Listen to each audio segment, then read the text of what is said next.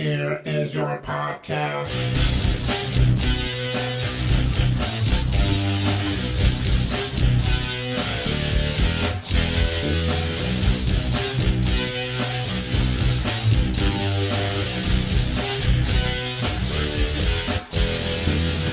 You know, I've been doing this show 9 years. In the beginning, it was great. I got to show up and just talk and leave. That was fantastic. But now Mex sends me this theme song, tells me to put my own voice in it. Lily shows up. She doesn't produce a goddamn thing. All she does is laugh, turn around, and go home. The only thing I don't wind up doing for this show is listen to it. That's your fucking job.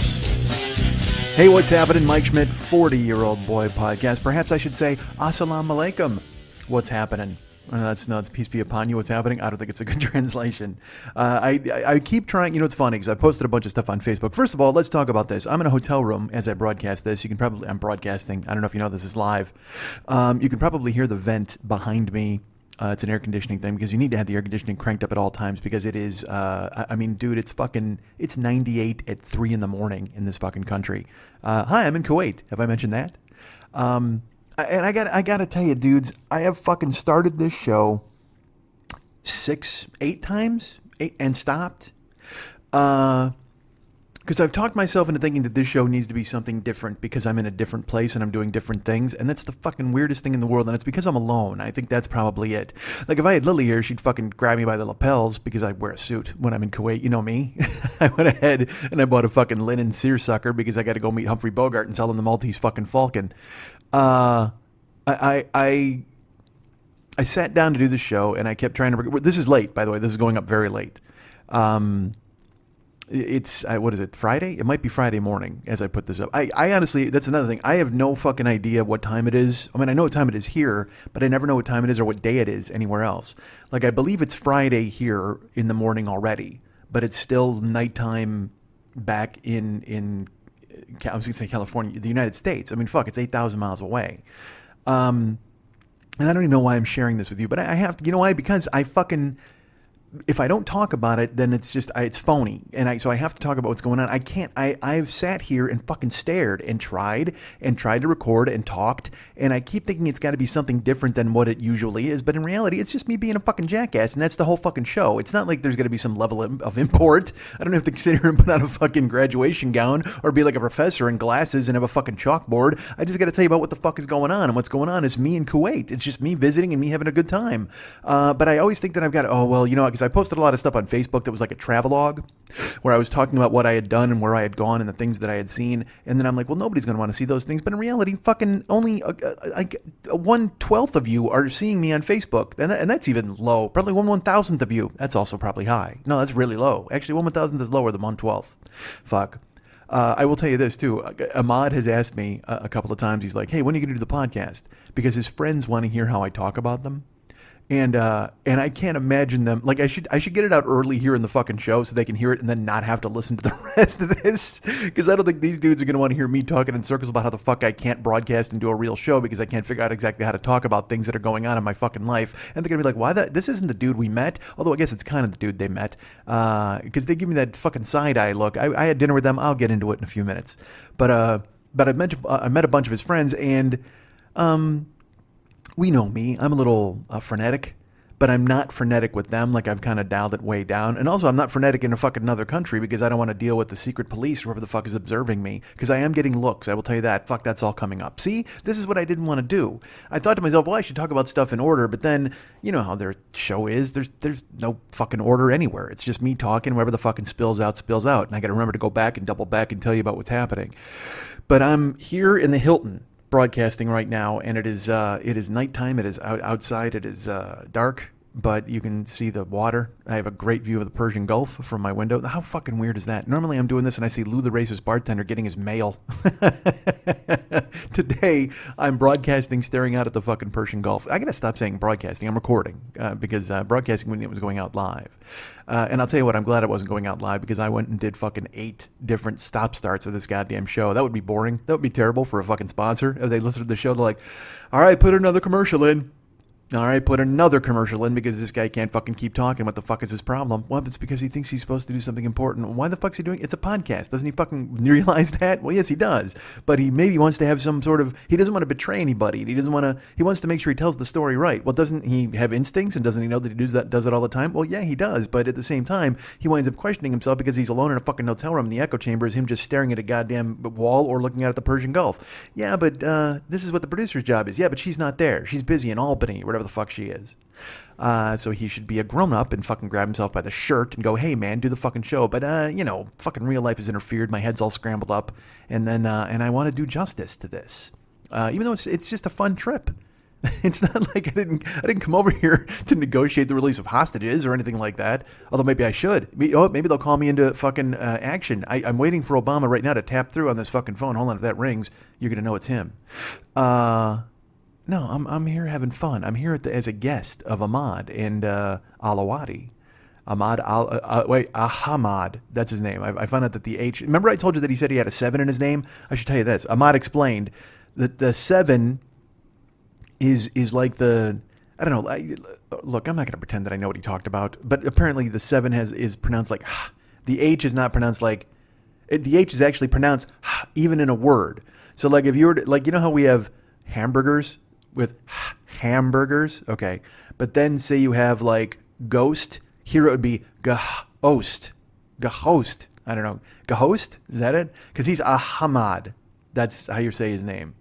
I'm doing a lot of questioning about pronunciation. I'm doing a lot of questioning about a lot of things. Like I'm in the fucking car and I'm like, and it's, I'm learning about people and I'm learning about cultures and I'm learning this. If I can give you one, let me give you one overview completely right now. As an American in the Middle East, as an American in Kuwait, as an American not allowed into Saudi Arabia, as an American who should not even look to the east and see Iraq, as a man who Iran is monitoring as he walks the streets here, I will tell you this. These people aren't different at all. They're not different from Americans at all. And maybe I'm prejudiced because of who I've met and who I'm running with, and these are younger people. But Ahmad's 26. All of his friends are like 26, 27. And you know what they want? They want to just be happy. They want to live their lives. They want to go out and have a good time and eat with their friends and fucking, Ahmad likes wrestling. And his friend Khalid likes MMA, and he likes fucking heavy metal. And these people are exactly the same as us. Like I've taken some videos and I'll put them up on Facebook because I'm woefully behind in that. But I closed one of them. I filmed at a courtyard in a bazaar. I'll get to that in a fucking few minutes. I went to a bazaar. That's right. I went to a goddamn bazaar. See, I should just tell this story linearly, but I cannot do that. I'm not a linear guy. I want to tell it linearly. Certainly I do. Perhaps I'll double it back. You know what? Let's just forget everything I said. Let's start from the beginning. Fuck no, I did that already 8 fucking times. God damn it. I also, by the way, I'm swearing a lot in this hotel room, and I picture some poor Muslim dude next door sleeping and just going, what is this? Who is this swearing a host in my head? I don't know who that voice is. I'm a swearing a host. I like being that. So let's start with the flight out. Well, fuck it. Because this show's going to be broken up in a couple of different... I'll do another show next week. I'm not going to cover all of it because I'm still here. Fuck. I mean, there's going to be more to talk about. So I'm trying to think of an arbitrary ending point, and I never do that, right? I'm that guy. I just fucking talk, and I figure I'll talk till I'm done. But then this time I'm like, well, I better lock and load exactly where I'm going to stop. And dude, I thought myself into a fucking bubble this morning and last night. I just thought, and yesterday during the day, I was going to fucking record during the day yesterday, and I couldn't. I fucking tried. And then I'm like, well, go ahead and post some stuff on Facebook. And then I'm like, well, that'll just give you even less to talk about. Dude, I got in my fucking skull. And I know nobody wants to hear that, right? Or do you? You do, maybe. Fuck. This is the problem with not having a script and I've done a ton of shit. There's a bunch of fucking stuff to talk about, but instead I'm going to sit here and tell you about how I don't want to fucking talk about it, or I couldn't talk about it, or I just didn't know how to talk about it. God damn it, talk. I flew here. I flew to the Middle East. Our friend Erica, who is a friend of the show, picked me up, and she took me to the airport, and I was worried, man. I won't lie. I was on Emirates.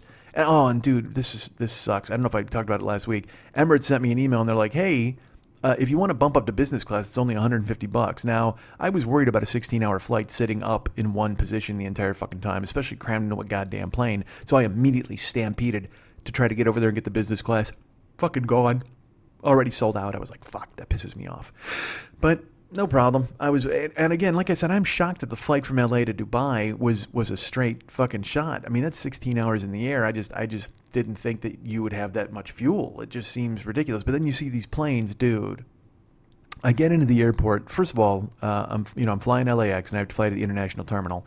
And I've been in the international terminal only one other time, and that was to pick up my buddy Pat's wife, Pilar.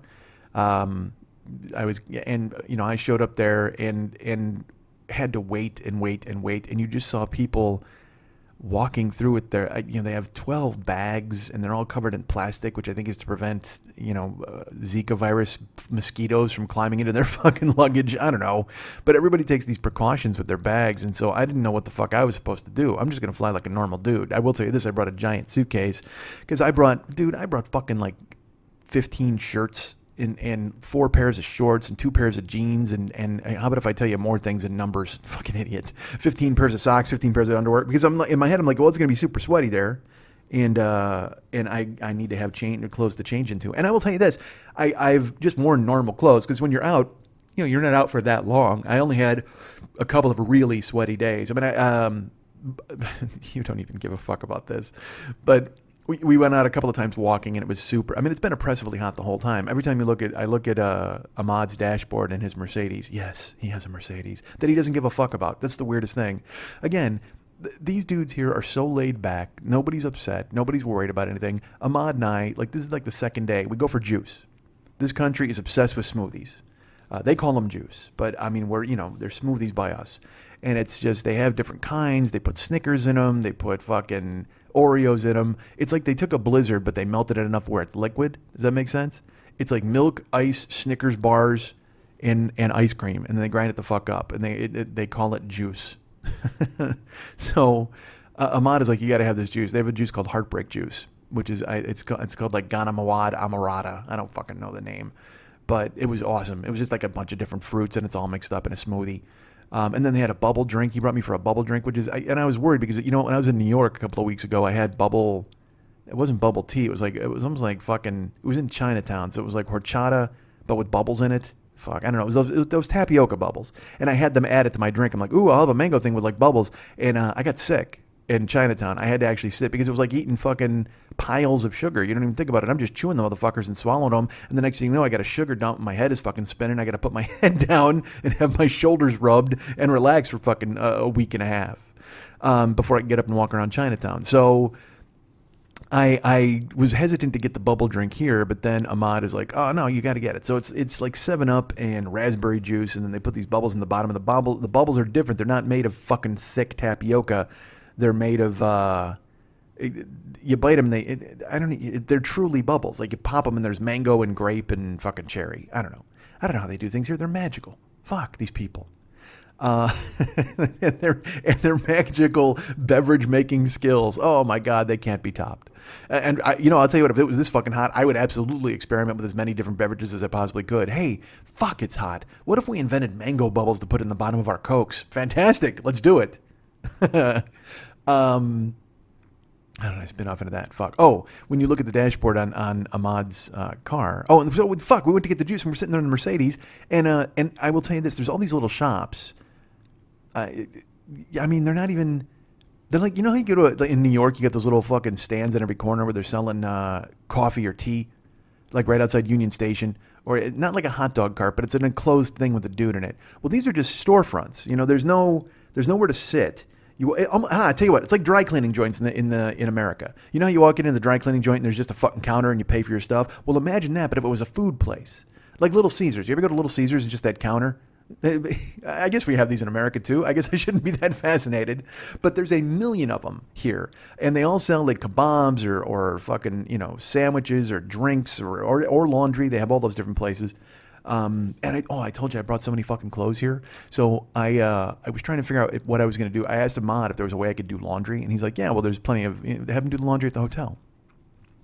I said, dude, I did that once in fucking Fresno, California, and it cost me like $80 to do a fucking load of laundry.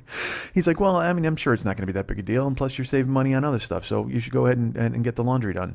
And because to them it's matter of fact, like why? Because they all have fucking money. They have tons of cash, and it's because there's this because they do well and they work jobs where they make good money, and then everything here is fucking cheap. Like I think these sandwiches, like we went and bought fucking. We were at the bazaar and we bought a bag of samosas, which was just snacks, and it was like 2 fucking full bags of snacks. It was $1.25. Jesus Christ. I could live here. I'd be a panhandler, but I could live here. So we're in the juice joint, and we're waiting to get juice. And the guy goes in to make our order, and we ordered heartbreak juice, and he brought it out, and I was like, "This is really good." And next to us there was a fucking like a Denali, you know, like a big fucking Yukon SUV thing. And as we get our juice, this guy, we get it, and the worker goes back into the storefront because they'd come right out to you. You don't even have to go in. I guess that's the difference. Like I talked about dry cleaners and Little Caesars and shit like that in America. Well, you still got to get out of your car and go to the counter and get your stuff. Well, here you just pull up and you honk, and a dude walks out. It's like car service, like from the 50s. So like Marcia from Happy Days comes out on roller skates, and she's like, "Hey, you want a kebab?" "Certainly I do, Marcia. Thank you." It's like those fucking but it's not really a Marsha. It's more of a Maharsha, Marsha Ha. It's a dude named Marsha Ha, and he comes out and he takes your order. And they're all sullen. I should get into that. I'll get into that in a few minutes. Well, fuck it. I'll just do it. Well, I'll talk about when he picked me up. Fuck. See, this is the thing. I have so much that I want to tell you, and I should tell you in order. So in my head, I'm like, should I tell it in order? But then you know me, I spin the fuck around, and we wind up in different places, and you don't care, and nobody cares. And who's this for? His fucking friends? I'm giving a fucking beat by beat about how this is how I talk about things. So this Denali is next to us, and we're drinking juice, and the Denali pulls out, and all of a sudden, boom, he fucking hits the car. He hits the Mercedes. Because he's backing out to the right, and the nose of his car just hits the fucking back quarter panel wheel well of the Mercedes. And Ahmad looks at me, and I go, "That dude just hit you." And he goes, "Really?" And so I turn around, and the fucking Denali just goes to pull away. So I get out of the car, because I'm going to go, "Hey, dude, what the fuck?" And go up to him and grab his keys and go, "You're not going anywhere. We're going to call an insurance guy, and we're going to have," because there's an accident. This dude in the Denali just hit his Mercedes. Now, look, I've been in a bunch of car accidents over the past fucking 2 years. And I must say, I've never been in as high class of one as I was this day when the Denali hit the Mercedes. That was beautiful. But this fucking dude backs up in his Denali, and I go to get out of the car because Ahmad's not moving. And I get out, and the guy just drives off. And I look at the wheel well, and there's a big scratch. Like, right, you know, the guy fucking, he didn't dent it, but he took a huge fucking swipe out of the back quarter panel of the Mercedes. So I look at Ahmad, and I go, "Dude, that guy just hit you." And he's like, "Yeah." I go, "Well, so are we going after him?" He just fucking hit and ran. He goes, "Well, I'm kind of surprised he left." I go, "Yeah, me too. So are we going after him?" And he goes, "Nah, as long as the car runs, I'm happy." And I again, like I said, laid back, and he doesn't care. Like, he's the coolest guy. And so, which makes me wonder why the fuck he even listens to me. Because, well, I will tell you this. He told me that as a younger guy, he was me. Like, he gets fucking rageful and angry, and he was furious. But then he listened, you know, he's grown up now, and he's, I guess he's grown up at 26. I'm 49. God damn it. So he's a dude who's, you know, got a handle on things, but he just goes, "Yeah, as long as the car runs, I don't care." He goes, "But that was kind of rude that he drove off." I'm like, "Yeah, fuck yeah, it was rude. Let's go get him." Like, that's how stupid I am. I want to go chase the fucking guy down. I want to sideswipe his Denali into a goddamn pile of rubble. And believe me, there's enough rubble around here to do it. This entire fucking country. It's the weirdest thing because there are huge skyscrapers, and I ate dinner in the Al Tahaji Tower. I'll tell you about that in a few. I might be getting the name of that wrong. The Al Tahaji, I think, Tower. But they're building all these skyscrapers, and they're building all these modern buildings, and yet there's these buildings from like the 40s that are still standing. That nobody lives in and nobody does anything with. And I asked Ahmad, like, what's going on with those? He goes, "Well, people own them." And I said, "Well, what are they going to do with them?" He goes, "I don't know. They just don't sell them, and then they just sit there, and and nobody tears them down. There's no upkeep on them. There's no maintenance people." Because I asked, because, you know, literally you will see skyscrapers, and then there's rubble a fucking half a block away, and or these dilapidated shacks. So I said to him, I go, it just seems odd to me that they're not, it's like they're building without rebuilding. Does that make sense? Like, they're just putting up all of this fucking fancy stuff. It's like, what was that movie, Up, I think, where the dude wouldn't sell his house and they built a fucking city around it? That's what it's like here, man. I mean, you've got fucking skyscrapers, and then right next to it, there's some fucking mom and pop furniture store with all these different. I even said to Ahmad, I go, dude, there's no way that you could get in there and buy anything. And he goes, well, it's a very old place. And I said, well, yeah, but I mean, how the fuck does that guy make money? He's got an empty storefront except for 2 couches. Does he sell it? Does he not sell it? What does he rent? Does he let people sit down in there and relax? Is that what he's? And he just goes, I don't know. But you know, and because that's another thing, he doesn't need to know. Like they don't. Ahmad has said, "I don't know" to me so many times. He's lived here. You know, he grew up here. He went to college in America. He went to University of Colorado at Boulder. And by the way, I'm giving a lot of facts about Ahmad. I don't know if he thinks that's okay, but you know, he went to America, and so he's. I guess I expect this to be, you know, this trip to be a crazy different land, and it's certainly there's a different culture and stuff, but these people are very Americanized. You know, I came here thinking that I was going to be this out of place, fish out of water guy, and I wouldn't know how to react. And like I said, I asked Ahmad a million questions. Can I make eye contact with a woman in a burqa? You know, what about when I'm at the pool at the hotel? Can I look at a woman and say hello? Is that possible? You know, I don't want to be a jerk. Do I have to look at the guy first and nod at him before I can go ahead and look at his wife and smile? I mean, you know, it's just because I'm trying to be pleasant and polite to everybody. Because also, I guess I thought that I'd be perceived as some weird threat when I was here, because we've been told in America that the Middle East hates us. I had talked to other people about Kuwait, and they said, dude, Kuwait's like America Junior. Don't even worry about it. You're going to be fine there.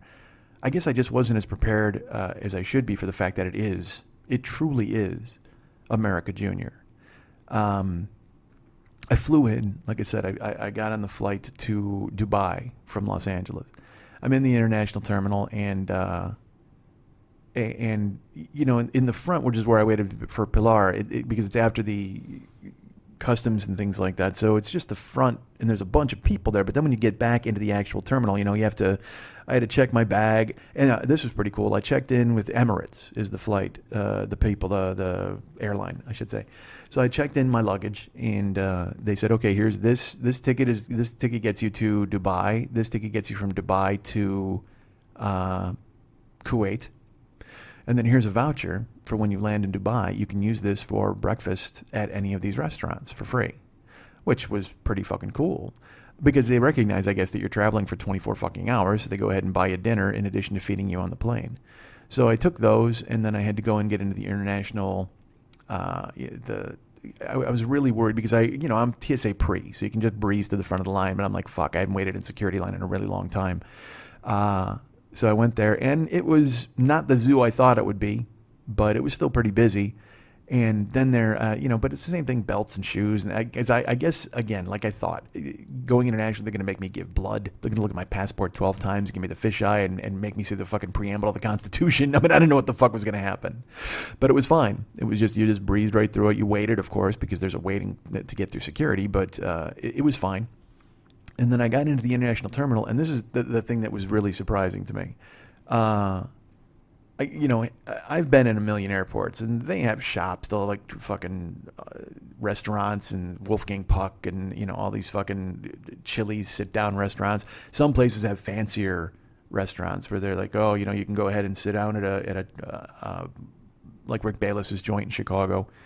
But I was truly unprepared for what happens in the international terminal, folks. I walked in, and I don't know if it's just international people are shopping before they leave. You know, there's duty-free shops, and then there was, the first store I saw was Gucci, okay, in the airport. I'm like, who the fuck is buying Gucci in the airport? And then I turn and there's a fucking Dior, and a Fred Siegel, and a fucking Bulgari, and a Coach, and a Burberry, and a Victoria's Secret, which that cracked me up. I don't know who the fuck is in the airport going, oh man, I totally need a fucking thong for this 16-hour flight. You know what? I need a couple of thongs. I'm going to fucking change the entire time. I got to look as sexy as possible for the next 16 hours crammed in next to some guy who's mouth breathing all over me while we try to fucking sleep as we fly the sun around. Fuck.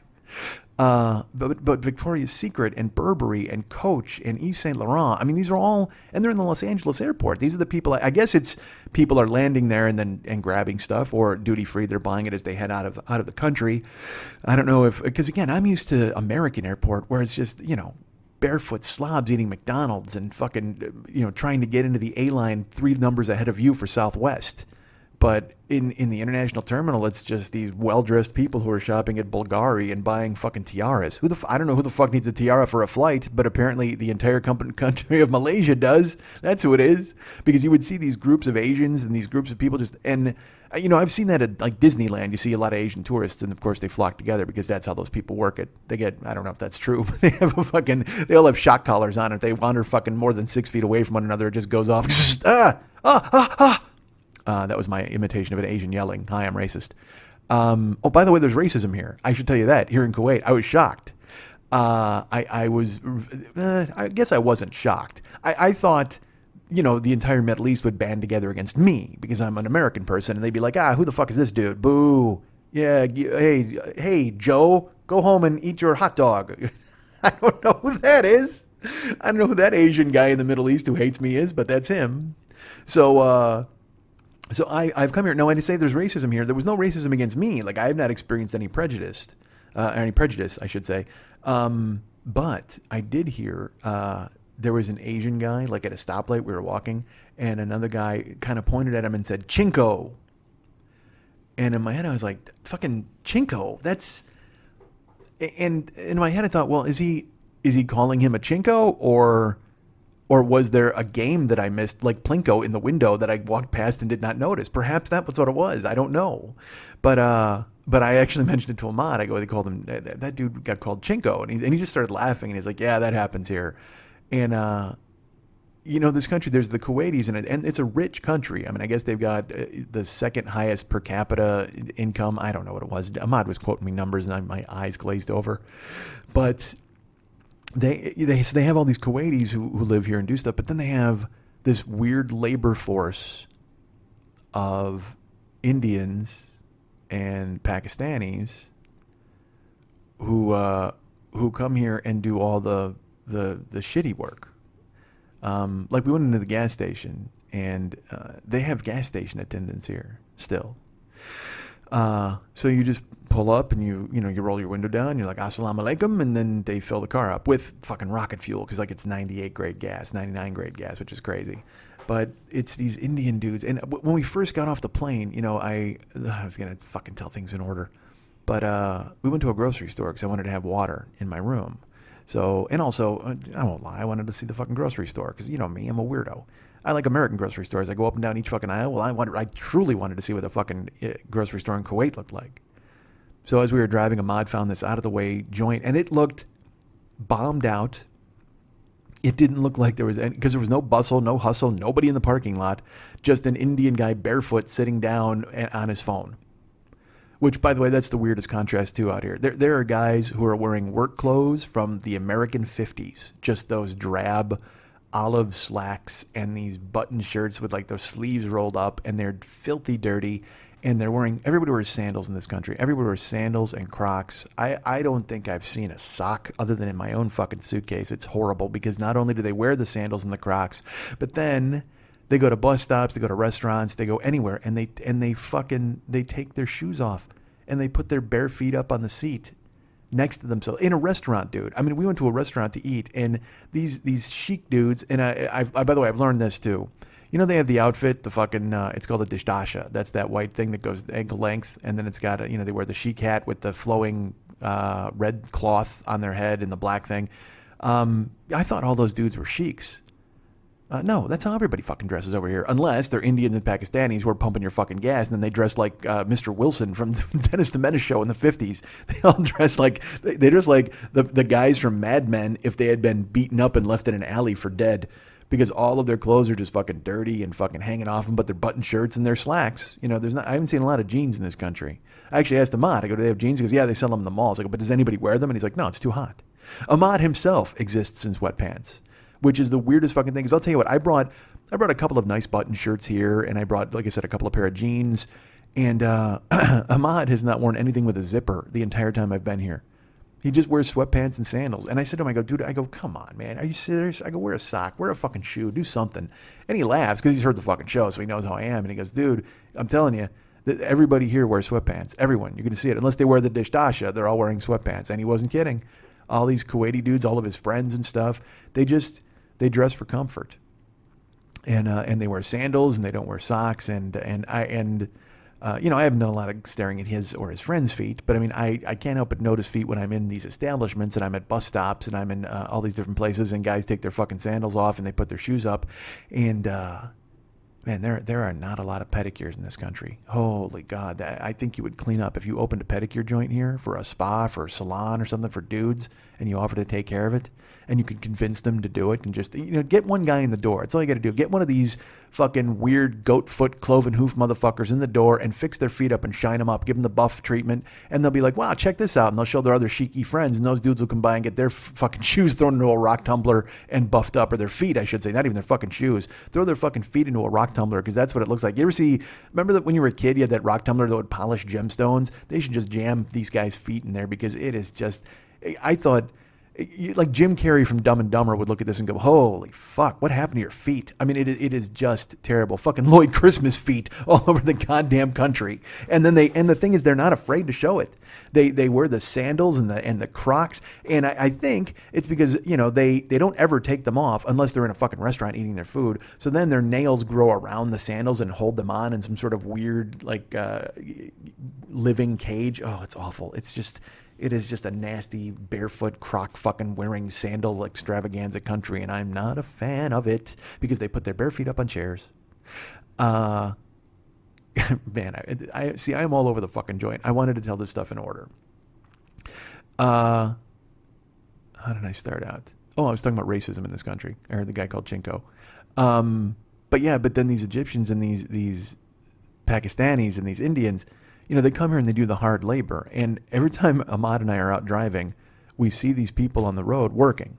They're road crews. You know, they got the orange cones just like everybody else, and the signs that say slow. But you pull up and these fucking guys, I told Ahmad, I go, I don't understand these road crews. I go, they all look like they're all wearing their parents' clothes and trying to play grown-up and fix the street. And he just started laughing because they just look so sad. They do. There's nothing official. There's no uniform. They're all wearing, like I said, those mismatched fucking slacks and button shirts. And then they have an orange vest over it. All of them have an orange vest over it, but it doesn't fucking matter because they have these hard hats that are too big and that are falling in front of their eyes, and they're all holding signs that say slow, but they don't know what they're fixing. There's dudes just sitting on the street. Like I said, this at that grocery store when that barefoot dude was sitting there going through his phone, because that's the thing. There's poverty with those dudes, the Indians and the Pakistanis. And I was like, dude, these guys are just so broke and miserable. You can see it in their face. He goes, yeah, they do, but that's generally their resting face. I said, what? He said, misery is the resting face of the Indian and the Pakistani. And I go, that makes complete sense, because why wouldn't you be miserable? And I said, but they've just got to be so horrible, like thinking that they're here and they're fixing stuff and they're sweeping the street. I mean, everywhere we go, they're sweeping the street. And I said, do Kuwaitis do any of these jobs? He said, no. He goes, these guys come and do it. And I said, but they've got to be fucking miserable. Like, where do they live? And he goes, oh, well, because there's these, like I said, there's these huge skyscrapers, these amazing, I call them chic houses. There are 3-story houses, and they're all over the place. There's some that are abandoned. There are some that are just chic houses that the sheiks aren't using because they're in fucking France for the summer. But then, you know, Ahmad told me he's firmly middle class in this country. And I saw his house. Holy fuck. It's a goddamn palace. I mean, I took a photo of it. I'm going to put it online. I don't know if he wants me to, but it's... We pulled in because he was just going to go get a couple of bottles of water. Boy, I'm all over the place on this. But fuck, whatever. He pulled in to get a couple of bottles of water, and when he came out, his sister came out with a friend. And and they went to walk to the car, and I stood out there waiting because I was going to say hello. And Ahmad came out, held up the bottles of water, and he got in the car. And so I'm kind of standing outside. He goes, hey, are we going? And I got in, and I go, all right. I go, is that who are these women? He goes, well, one of them is my sister, and one of them is her friend. I said, and you're not going to introduce me to your sister? He goes, no. He goes, we don't do that here. I said, what do you mean? He goes, we don't do that here. It's just, it doesn't make any sense. They don't find it, it's not comforting. He didn't say those words. He didn't say it didn't make any sense. He didn't say it's not comforting. It didn't make sense to me. But he said that women don't want to meet a strange guy. It's just a weird thing to be. And I go, well, she knows I'm your friend and stuff. And he goes, no, they don't. He goes, and he said, you know what? My friends don't even know my sisters. It's just not done here. You know, you don't introduce your sisters to your friends. Nobody's all hanging out together. And so that kind of stuff started to assert itself a little bit when I heard that, and because that's so different. In America, we all know one another, and you introduce people, and that's what you do. But here, he was very adamant that he's like, no, man, no, it's to them, it's not weird. He's like, no, it's not weird. It's just none of my friends know my sisters, and I'm like, that's kind of fucking weird. Actually, seems pretty bananas to me. But you know what? Fuck that. Fuck me for even thinking that. It's not bananas. It's not wrong. That's the thing. It's different. I said over here, it's the same but different. And if their culture is to not introduce me to their sister or to a woman, or she's not comfortable talking to another man, then that's not fucking bananas. That's just different. And that's the thing I have to keep telling myself. I came over here with an open mind. I knew I'd have to do things a little differently. I knew I couldn't just go talking to people. But at the same time, I'm still me. So I wound up still going out and talking to people and being myself, which is great. But we were in the mall. I need to rein myself in here because I feel as if there's so many things I want to talk about, and I don't have discipline. I wind up vomiting things out of order, and then I know that I want to talk about them later, and then I'll bring them up, and I wind up repeating them. I need to fucking rein myself in here. So let's rein ourselves in. Let's take a breath, and let's go into some specifics really quickly. And because I told myself if I went in order, it would be easier to keep track. But my head does not work in that way. But I'm going to force it to. And that's one of the reasons why I was having so many problems starting the show. Where are we in? We're just over a half hour in, and I don't think I've said anything cogent yet. In my opinion, I haven't told any sort of linear story. There's no plot line. It's just like, fuck, this is weird and amazing. It's this strange, overwhelming feeling of input, and then trying to share it with you. I'm trying to be this vessel who tells you. I'm trying to tell all of you what Kuwait is like, and some of you have been there. I've had people write me that've been here for either some of my comedian friends have been here for USO tours, and some Army people have come here for Army stuff. Some people came over here to meet Ahmad's sister. What the fuck, man? How do you not introduce her to me, you dick? All of a sudden, all my friends know her, but I can't talk to Miriam? I just said her name. That's probably bad. I'm sure it's against the culture, and I'm sure an imam is going to kick in the door. So I'm gonna do this. I'm gonna reboot here. I'm gonna not stop. I'm gonna start and try to tell this in a linear fashion from the time I left Los Angeles, and then I'll get to talking. Okay, how's that sound? Because I feel like I'm machine gunning a bunch of fucking points with no real depth to them. I'm just like, this happened, and then this happened. I feel like a fucking 5-year-old. Hey, Mom, check this out. And then it was weird, and that guy looked at me. Shut the fuck up, dude. Tell a story. Be honest. Be truthful, and also be fucking composed and disciplined and get something out that makes sense. I left Los Angeles, and I flew on Emirates Airlines. And like I said, it was a 16-hour flight, which was shocking to me. So I got into the terminal. They had all those fancy joints there where they're selling Burberry and fucking Gucci and Bulgari. I don't even know what the fuck Bulgari is. I thought that was a Korean stew or like a fucking grill. But apparently it's something fancy.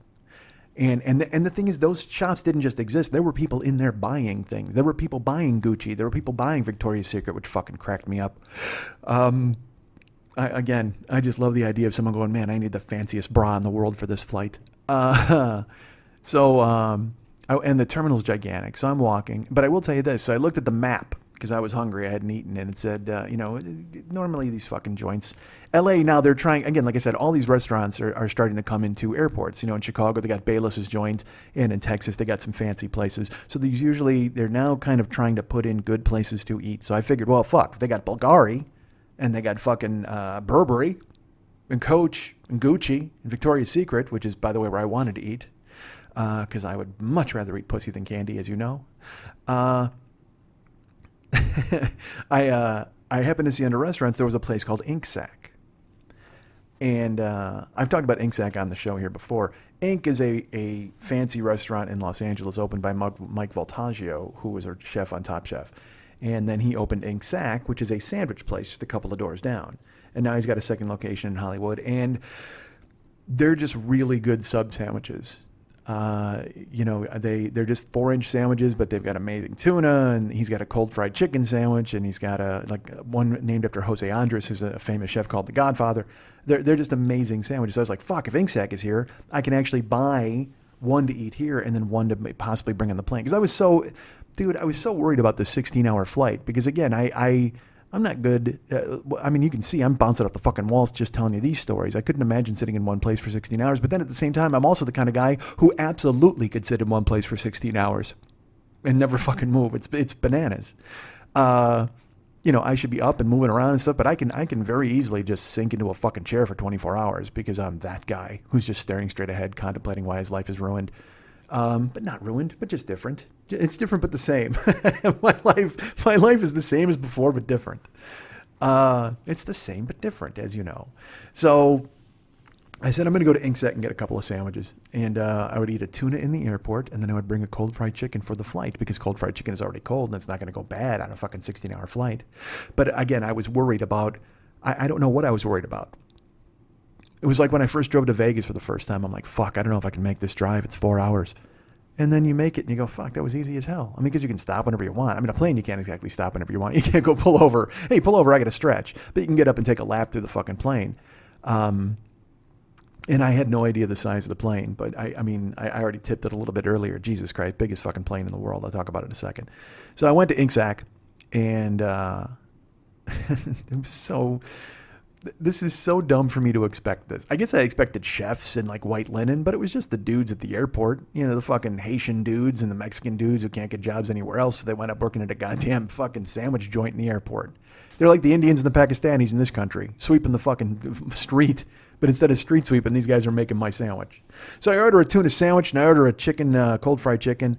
And the guy at the counter who had trouble with English, I said cold fried chicken. He's like, oh, okay, so a chicken salad. I go, no, cold fried chicken. Oh, okay, so it's no problem. So do you want a chips? And I said, yes, I want these crab chips, because they had like Old Bay seasoning.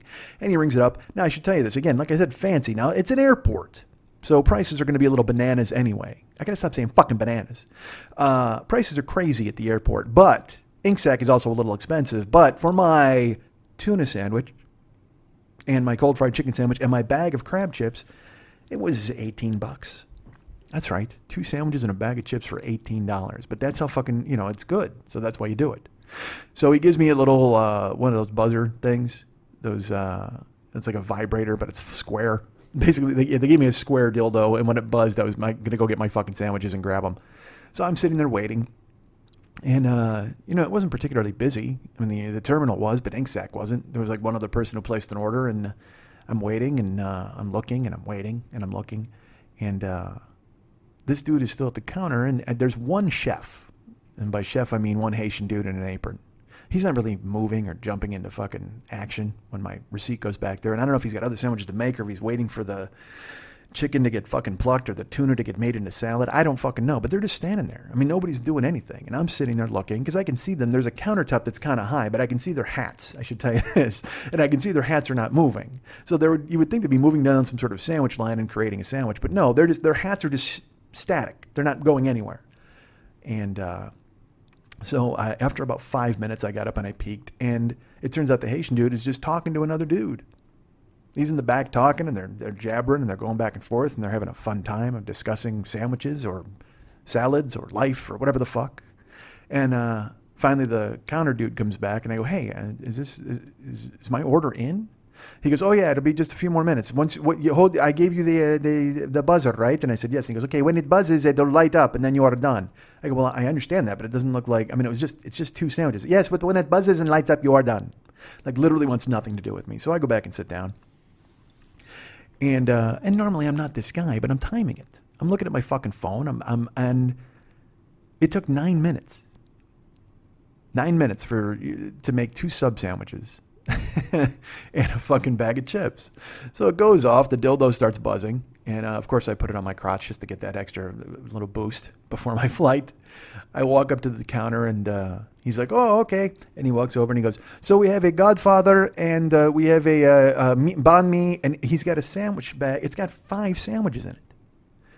And I look at him and I go, nope, that's not me. And he goes, no, he's number 65. And I go, I have the receipt right here. It's number 65. He goes, yes, this is number 65. I go, no, it isn't. I only ordered 2 sandwiches and a thing of chips. And he grabs my receipt and he looks at it. He's like, and he starts staring at it for like 20 seconds. And he's looking at the bag in his hand. And he's looking at the receipt. He's looking at the bag in his hand. And he's looking at the receipt. And the Haitian dude is still having another conversation with another guy. And by the way, I don't know where these fucking 5 sandwiches got materialized. I don't know who made them because those guys didn't move an inch. And all of a sudden they just fucking snap their fingers like the Great Gazoo and boom, there's a bag full of fucking sandwiches to give out wrong. So I looked at the guy and go, that's not it. He goes, well, hold on. And he goes in the back and he goes to the Haitian guy and they start having a long, in-depth discussion about these sandwiches. They pull them out, and then they start unwrapping them and looking at them. And in my head, I'm like, if they think about, because I'm watching them now. I'm not sitting down. I'm not watching hacks be static. I'm watching these dudes talk and mill around. And meanwhile, there are people of all nationalities wandering around this terminal buying fancy things, and I'm the one who gets stuck with a fucking guy who can't make a goddamn sandwich order correct.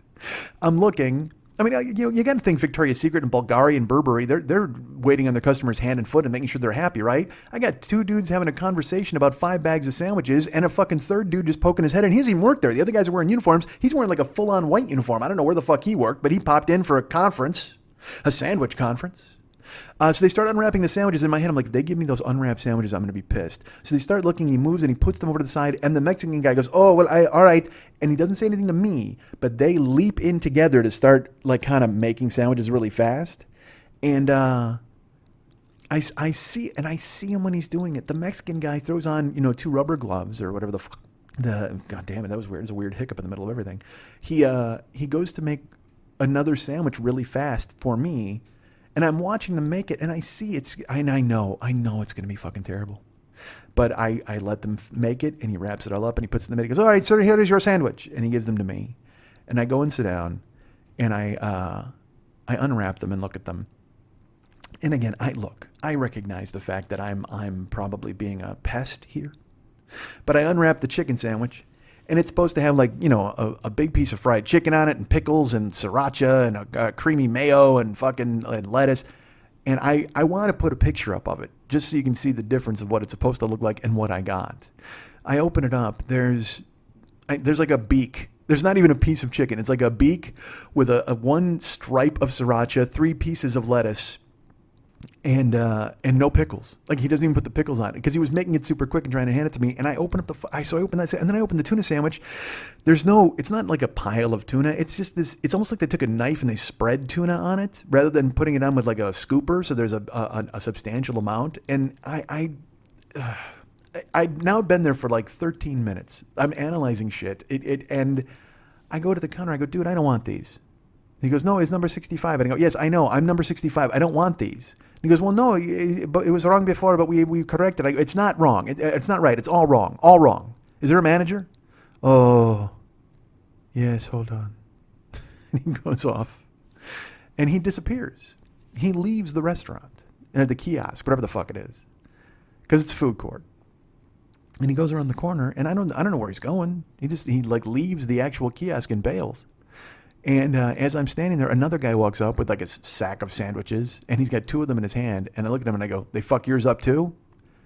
And, I'm forgetting that there are polite human beings in society who don't swear. And so the guy actually flinches. Like when I said it, he's like, and he looks at me and I go, I'm sorry, did they mess up your order? And he was German. And he's like, yes, the order is incorrect. I don't know who the fuck that guy is, but I can't do a German accent. So, but that's probably one of the reasons why I was like, they fuck your order up too, because I look mad. Again, I'm 6'2", 285, and I'm standing there fucking pissed. And the guy walks, they fuck your order up too. I got to learn how to talk. But the German guy was just like, yes, the order is all wrong. That's a French guy. And then sure enough, counter guy comes back. And he brings a manager with that he found from, I don't know where the fuck she was. But she walks up and she's like, what's the problem? And I just went, look, these sandwiches are terrible. She goes, I'm really sorry. And she just gave the money back. There was not even, she said, I'm really sorry, which was nice. But there was no, well, we can remake them, or Jesus, that's awful. Or just, it was business as usual at the airport ink sack. And she just refunded my money. And then she's like, do you want to return the chips? I want to return everything. I don't want anything from you people. It was so bad. And now then in my head, I'm like, oh man, I'm going to starve on this flight. I can't believe I'm going to get on this plane and fucking starve now. I needed that sandwich. God damn it. I was going to eat that sandwich over Singapore. So I walk over, I go to get on the plane. And I tell you this, man, I'm walking and all these women keep walking past me in this costume. Like they're all wearing the same uniform. They got these hats with these scarves on them and these fucking really tight, and when I say tight, not like tight fitting, I mean like really sharp fucking attendance uniforms. And I thought they had to be like Singapore Airlines because they were also there. And a lot of these women were Asian looking. But then I get to the Emirates gate and it turns out they're the Emirates waitresses, the sky waitresses. And I'm gonna, fuck that, sky goddesses, because their uniforms were fucking amazing. And then they get them all together to brief them. It was pretty cool. Like they were that moment where they get all of them together to go, hey, look, these animals are about to get on this fucking plane. Make sure everybody gets an orange. You know what I mean? Where they kind of just steel themselves against the coming masses who are about to come in and team all over the plane. And I took a photo of that. Because they looked like a group of secret agents. They got together in their meeting and they're talking. They got their scarves and their hats and they're briefing each other. And it looked like they were going to get together and go assassinate Matt Helm. It was fantastic. And they just sharp as hell and in a fucking formation. It looked really good. So, and I got to tell you, I didn't know anything about Emirates at all. When I first looked to fly, I thought I'd have to fly from LA to New York and all, but no, it's a straight shot to Dubai. And then they got their shit together. They got boarding zones and they started announcing first class people can go on and then the business class people can go on. And then they got guys who come out with paddle signs. You ever see those guys that get a tennis tournament who hold up a thing that says out? That's actually incorrect. That never happens. That's the line judge. I guess it's cricket or whatever the fuck. I don't know. Dudes who hold up signs that are like, they... You ever see a guy with a sign? Why does it have to be a cricket game or some bullshit? You ever see a dude holding a sign that looks like a ping pong paddle that has a word on it? Well, that's what they did is they sent these dudes out. He had a B, a C, and a D. You understand where your zone was. We start getting on the plane. And then when you get through, you can actually see through the fucking glass, the size of the plane. And all you see is this engine, this gigantic engine in your face. And you can barely see the tail. It's huge, man. It's a 380, I think it's called, an Airbus 380. An Airbus, which is a terrible name because when you get in, it is so not a bus. I mean, in addition to the glamorous wait staff that were there, the sky goddesses of Emirates, there's a first class suite when you walk through that's got these cubicles that you sit in with a bar. It's fucking amazing. And I, of course, was not in that. But as I start rolling back, it doesn't matter because the entire plane was nice. And I think I was in like 62K. But I get to the back and I'm sitting there and, people are still getting on the plane and people are still getting on the plane, but nobody's sitting next to me, nobody's sitting next to me, nobody's sitting next to me. And holy fuck, dudes, nobody sat next to me. I'm on which is gorgeous because in my head I'm like, fuck, how am I going to sleep on this plane? How am I going to move? What am I going to do if I'm crammed in with people? And sure enough, I sat there and nobody. I get to row to myself for 16 hours. Oh, gorgeous. They walk around. They hand out fucking refreshing towels before the flight even starts. And they're checking on all of us to make sure we're okay. And there's in-flight Wi-Fi, but I should tell you the Wi-Fi was really spotty. It didn't fucking work really well. They kept telling us there would be Wi-Fi, but then they had a circle and a slash over the phone most of the time. For the first 4 hours of the flight, there was no Wi-Fi. So I sat there listening to fucking old-time radio shows. That's truly who I am as a guy. That's every fucking second of 49-year-old Mike Schmidt. He's in the air listening to goddamn Dragnet while he's on this fucking unbelievably glamorous plane with people walking with gold-laced fucking vests asking if they can get me a cocktail. But we took off and, they had a bunch of TV channels. They got a bunch of movies. And this made me laugh because, the women in front of me were African. Okay, their accents you could kind of tell. And the one girl was watching The Middle. Do you know that fucking show with fucking the dude from Scrubs and Patricia Heaton, I think, and then a bunch of nondescript kids, and I think one of them might have been from Malcolm. But I'm watching, and she's watching the season. I would wake up because I would close my eyes as I'm listening to my stuff, and I'd look, and I'd try to get on my Wi-Fi, and then I'd close my eyes and I'd look, and over my shoulder I could see she watched the entire season 6 or whatever the fuck it was box set of The Middle. She just The Middle wouldn't go away, and in my head I'm just like, if I thought I was going to ever escape The Middle, it would be on Emirates Airlines in the air on the way to Kuwait. Nope, I was still firmly entrenched in the goddamn middle.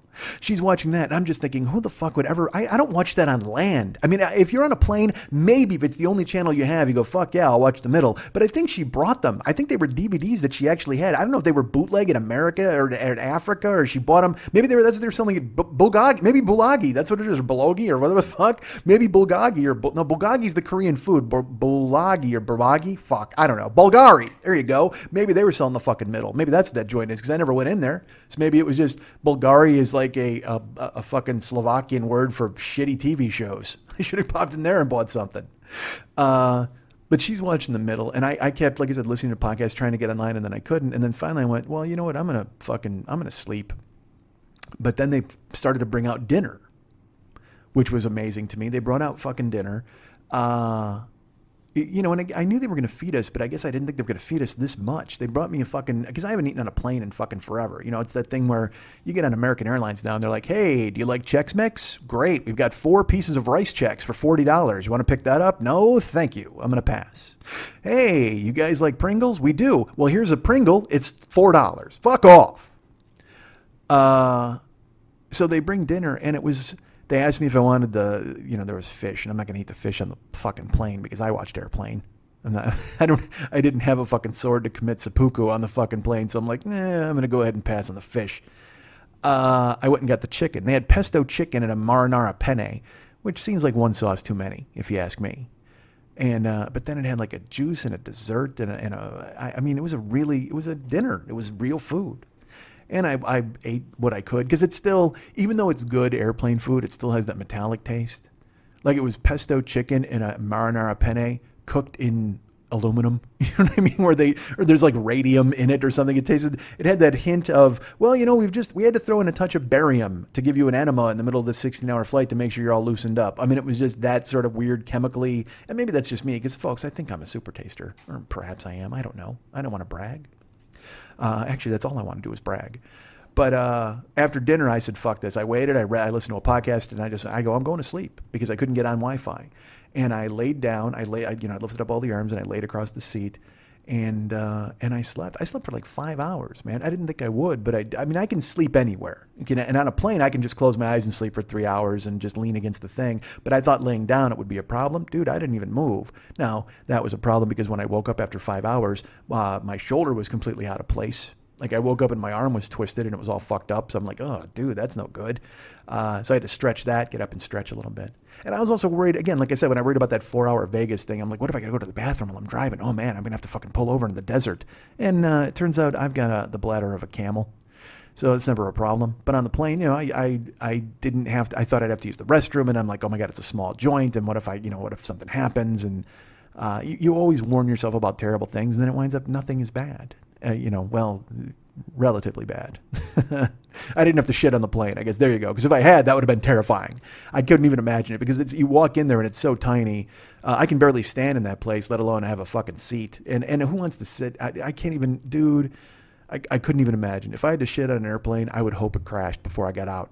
I would do something. I would push a button to make sure that we went down, just so I didn't get blamed for anything. I didn't want it to have to happen. God damn it. So I slept, and then I went out and I stayed awake, and I tried to go online. I was able to go online with my phone, but not so much with my laptop for some reason. I don't know if it was just 2 devices couldn't connect. And because I really wanted to learn the GoPro and the camera that our friend Chuck had sent us. And I'll be honest with you, I did not learn them. I mean, I wanted to watch the YouTube video they gave me, and I watched it, and I tried to put it together, and something's wrong with my brain, man. I need Adderall or something. I've been told it before, but I don't focus very well. I mean, case in point, the first fucking 35 minutes of this show or whatever the fuck. And it's only getting worse. Like, I find myself scrambling all over, and I don't know, you know, I've even telling you about it, I find myself spinning off. And I don't mind it. I like it sometimes, and I like being able to do it sometimes, but it's becoming an issue when I could do things and then I don't. And it's one of the things I talk about with Shannon all the time, where I'm like, I know what I'm supposed to do, I just don't do it. And I wind up getting distracted and doing other things. And case in point, starting this show over and over because I wanted to make it good. I wanted it to be great. I wanted it to be something that I could be proud of. And then sure enough, we get 35 minutes of me talking in circles and then telling you, hey, I need to stop, which is which is not great, but hey, here, that's what we got in Kuwait. That's what we've got. You've got me talking in circles and hating myself. Because real life gets in your fucking head and you spend time thinking and you stare and you wonder and who cares? But then you go, like, I actually talked myself out of doing this where I'm like, man, nobody wants to hear this. And that's like, what the fuck does that mean? I'm only here because somebody wanted to hear this. I'm in Kuwait because somebody likes me talking and wanted me to come here and they wanted to meet me and experience their life. It's great. It's fucking phenomenal. But I don't ever underestimate what happens when you're alone. You can fucking talk yourself out of anything. So I'm on the plane and it went well. The flight was fucking perfect. I mean, it was 16 hours and it was completely uneventful because there was fucking nobody next to me. We land in Dubai. I got a 6-hour layover in Dubai. That's a little rough. We land in Dubai. It's like 2:40 in the morning. It's 98 degrees outside, or 95, I think. 95 degrees outside. I mean, crazy hot. And it's that thing where, you're on this air-conditioned plane, but then when you get off, you walk into the jetway and you just get hit with that blast in your face. I used to sleep as a kid. I think I talked about this with my face on the heat vent. My mom wasn't thrilled about it, but I would do it. She'd be like, get away from there. What the fuck are you doing? Get away from there. But I would have my face on the heat vent and just because I like hot air, I like heat. And so it didn't bother me at all, but you walked in and it was like, whoa, it's just this complete change. And again, like I said, 2:30 in the fucking morning. So I walked around the Dubai airport and I got to tell you, it was a marvel. I mean, it had to be, 3 floors, 4 floors of marble and, giving away Mercedes. And it was a completely different world, obviously, because, when I left America, I was in the international terminal. Whether there were expensive shops and stuff, there were still, a lot of international travelers, but there were still a lot of American faces. I wound up getting into the airport in Dubai and I was the only American face. And I started getting looks in the airport. It was pretty interesting because I stopped into some of the duty-free shops and I looked at stuff because I wanted to find stuff to bring for Ahmad or just anything to buy. And they had like ketchup-flavored Pringles. Like that's me. I wanted to see all the neat, weird stuff that they have. I walked in, they had a pile of hookahs, and then they had a bunch of coffee pots and all the stuff that you would think you would find at some sort of Middle Eastern flea market. You know what I mean? Just these. But I mean, in a fancy setting. And then they had seeds and nuts for sale for snacking, but the Dubai airport had palm trees inside and these floor to ceiling windows. It was really an unbelievably beautiful place. For an airport, it's beautiful, but for any place, I mean, it was kind of beautiful. And I went and got, I got, they gave you the breakfast slip, and there was a McDonald's. And in my head, I was like, wouldn't it be funny to get a McDonald's? I'm like, if you get fucking McDonald's, jump off a cliff. I didn't want to eat it. I thought it would be funny to get it just to take photos of it. But then I'm like, dude, don't fucking do that. Don't waste your fucking free coupon. Go to fucking Shawarmaville or whatever the fuck they got. So they had like Shawarmanji or some fucking place. And I got chicken shawarma with a sauce and a little fucking biryani rice or basmati rice and chowed that down, which was great. And then I went to my gate. And like I said, I'm pretty much the only American face. And I'm getting some looks, but nothing bad. Just curiosity. I sit down after I walk up and down the airport. I read all about there's a big wall with some pictures of the emirs of Dubai, and they've decided that they want to be in the forefront of the world aviation. They've decided, and I thought to myself, maybe tap the brakes a little bit, Dubai. Seriously, go ahead. Try to figure out a way to get grass to grow in your country before you start thinking about taking over the world aviation-wise. Because you looked outside and it was just this barren wasteland. I mean, it looked like I was waiting for there to be 2 suns and to see Luke shooting swamp rats or whatever the fuck. I was waiting for Jawas to come and steal R2-D2. It was that sort of fucking barren landscape. And but I mean, it was really impressive, the display. And the best part is they had an Emir and he's like in his flight suit with his chic hat on and he's like, haha, thumbs up. And I guess he's an aviator. So he wanted to build the world's best airport. Now they're building another airport. But again, all they have is one skyline. They don't have anything in Dubai except airports and the tallest building in the world, apparently. But again, incredibly impressive. I get to my gate. I killed the time in the airport. They had showers. In my head, I actually anticipated I wanted to take a shower. And then they had a crescent, and I thought that would be because they had prayer rooms and stuff. So I was in the airport and call to prayer went off, which is amazing. It's call to prayer, and they do it 5 times a day. And then if you are religious, you go to the prayer room and you put your prayer mat down, or you pray there in the prayer room / mosque, mini mosque, I guess. But I will tell you this. Again, we've been told when call to prayer happens, everything stops. In America, we just assume that the whole fucking country hits their knees and faces Mecca, and they pray for, this 5 minutes or 10 minutes or however long it takes, and they do it 5 times a day, and that's who they are. Well, that's not the case at all. I mean, call to prayer goes off in the airport, and there were some people who were annoyed because it woke them up. Like you could see them, they got up and they looked at each other and they're kind of bummed. But certainly there were some people who went to the male prayer room, and I actually followed them. I went to the male prayer room, and I wanted to go in and take photos. And then I thought to myself, that's probably not a good idea. I would imagine going into their place of worship and just especially big white guy. Hey, look at the big white American taking photos of us as we pray. I mean, that just doesn't seem like something that would be working out for anybody on any level. And also, I should say, I get to the door of the prayer room and I saw everybody taking their shoes off, and I went, fuck it. I don't need to go in there. Not only because I don't need to see a bunch of dude feet, but also I don't want to take my own fucking shoes off. I'm that guy. You know me. I don't want to be barefoot ever. I barely want to be barefoot in the shower or the pool. So I did not go into the prayer room, but call to prayer echoed throughout the entire airport, and it's amazing. I have to tell you, we should have something like that in America, but I don't know, just like 5 times a day they should just, well, no, because they'd probably play fucking God Bless America or some bullshit like that. Although I guess if it's Ray Charles's version, I guess nah, because I hate a baseball game when they play God Bless America. It just doesn't make any sense. It's not me against God. I'm not being against America. I just don't understand why you're playing it at a fucking baseball game. Play Roll Out the Barrel or some bullshit like that. Give me a 7th inning song that I can care about. We were in Houston. What did they play? They had, that was, they played Deep in the Heart of Texas. That, I just hit the microphone. The stars at night are big and bright. Yeah, play that, man. Don't play fucking God Bless America at a baseball game. But so if we did a call to prayer, it would probably be that nonsense that they would do, or some... Just have Ode to Joy. Let's do that. Can we make that? Although Beethoven's not American, right? He's German. Wolfgang? Yeah, it seems German. But if you played Ode to Joy 5 times a day to convince people that they had to go do something, and not even pray, like they just had to stop and pause. I love the idea of call to prayer. 5 times a day they play it and these guys go pray. In America, just play Ode to Joy 5 different times and let people just fucking look around and contemplate how good things are, or how great they are, or how happy they are, or how much better they could be, or just something. This moment of reflection, this time to contemplate. Although I guess we're an entire fucking nation of navel gazers anyway, so we don't need an excuse to fucking sit there and go, ooh, I wonder how things could be different. But at least there'd be a Beethoven soundtrack 5 times a fucking day. If you're depressed in your car, wouldn't it be a lot better if you heard Beethoven tell you to be depressed in your car?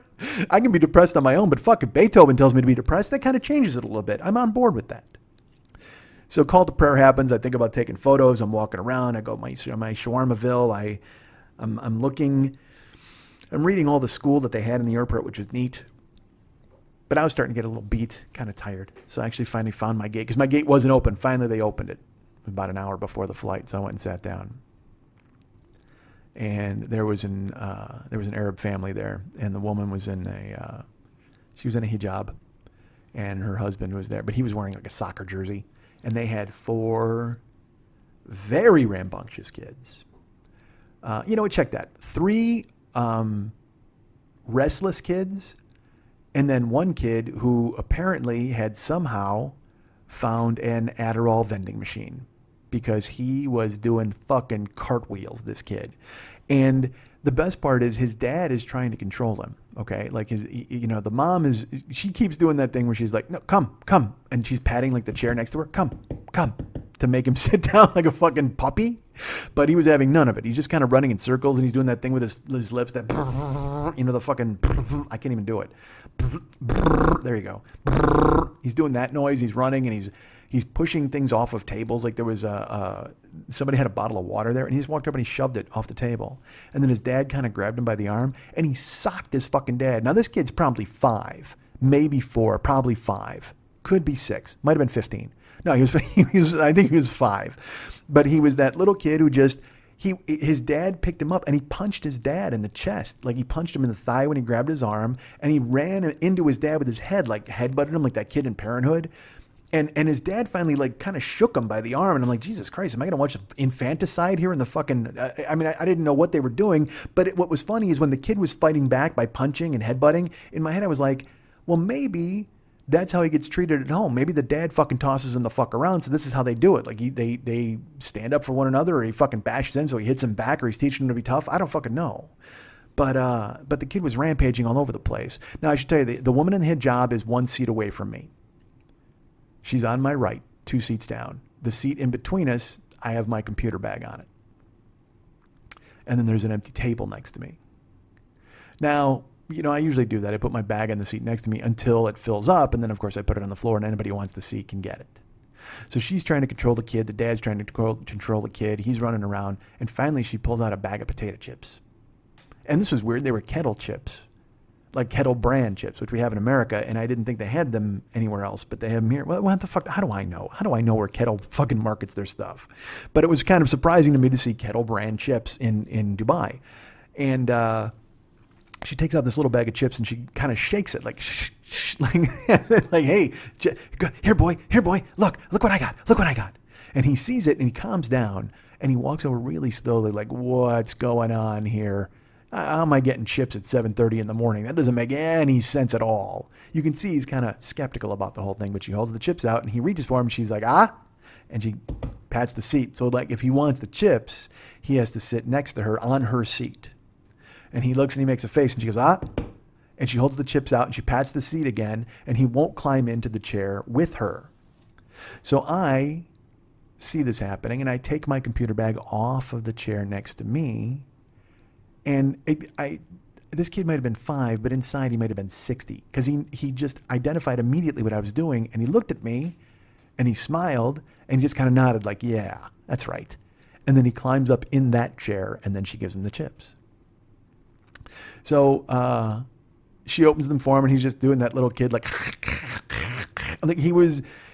he was so little kid, like no pretense at all. He was not behaving. He was smashing his head into his dad. He was looking at me and nodded. He sat in the seat, hey, better give me that seat, God damn it.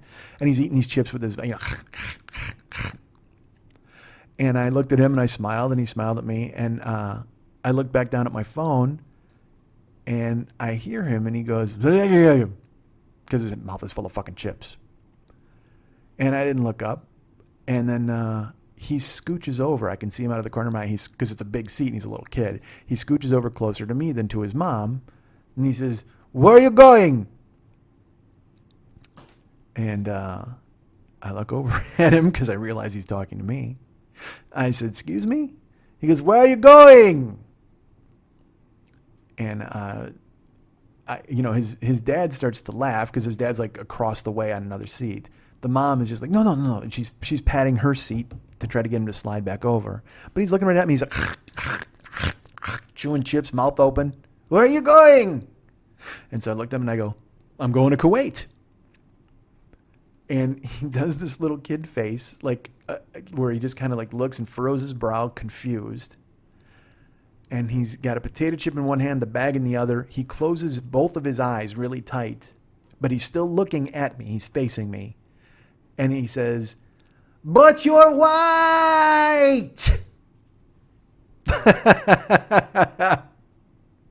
like it just, to him, it made no sense at all that a white person would ever be going to Kuwait. He had he was probably shocked that I was white. I don't know where he sees many of us. I don't have any idea, but it was so perfect. He just, where are you going? Where are you going?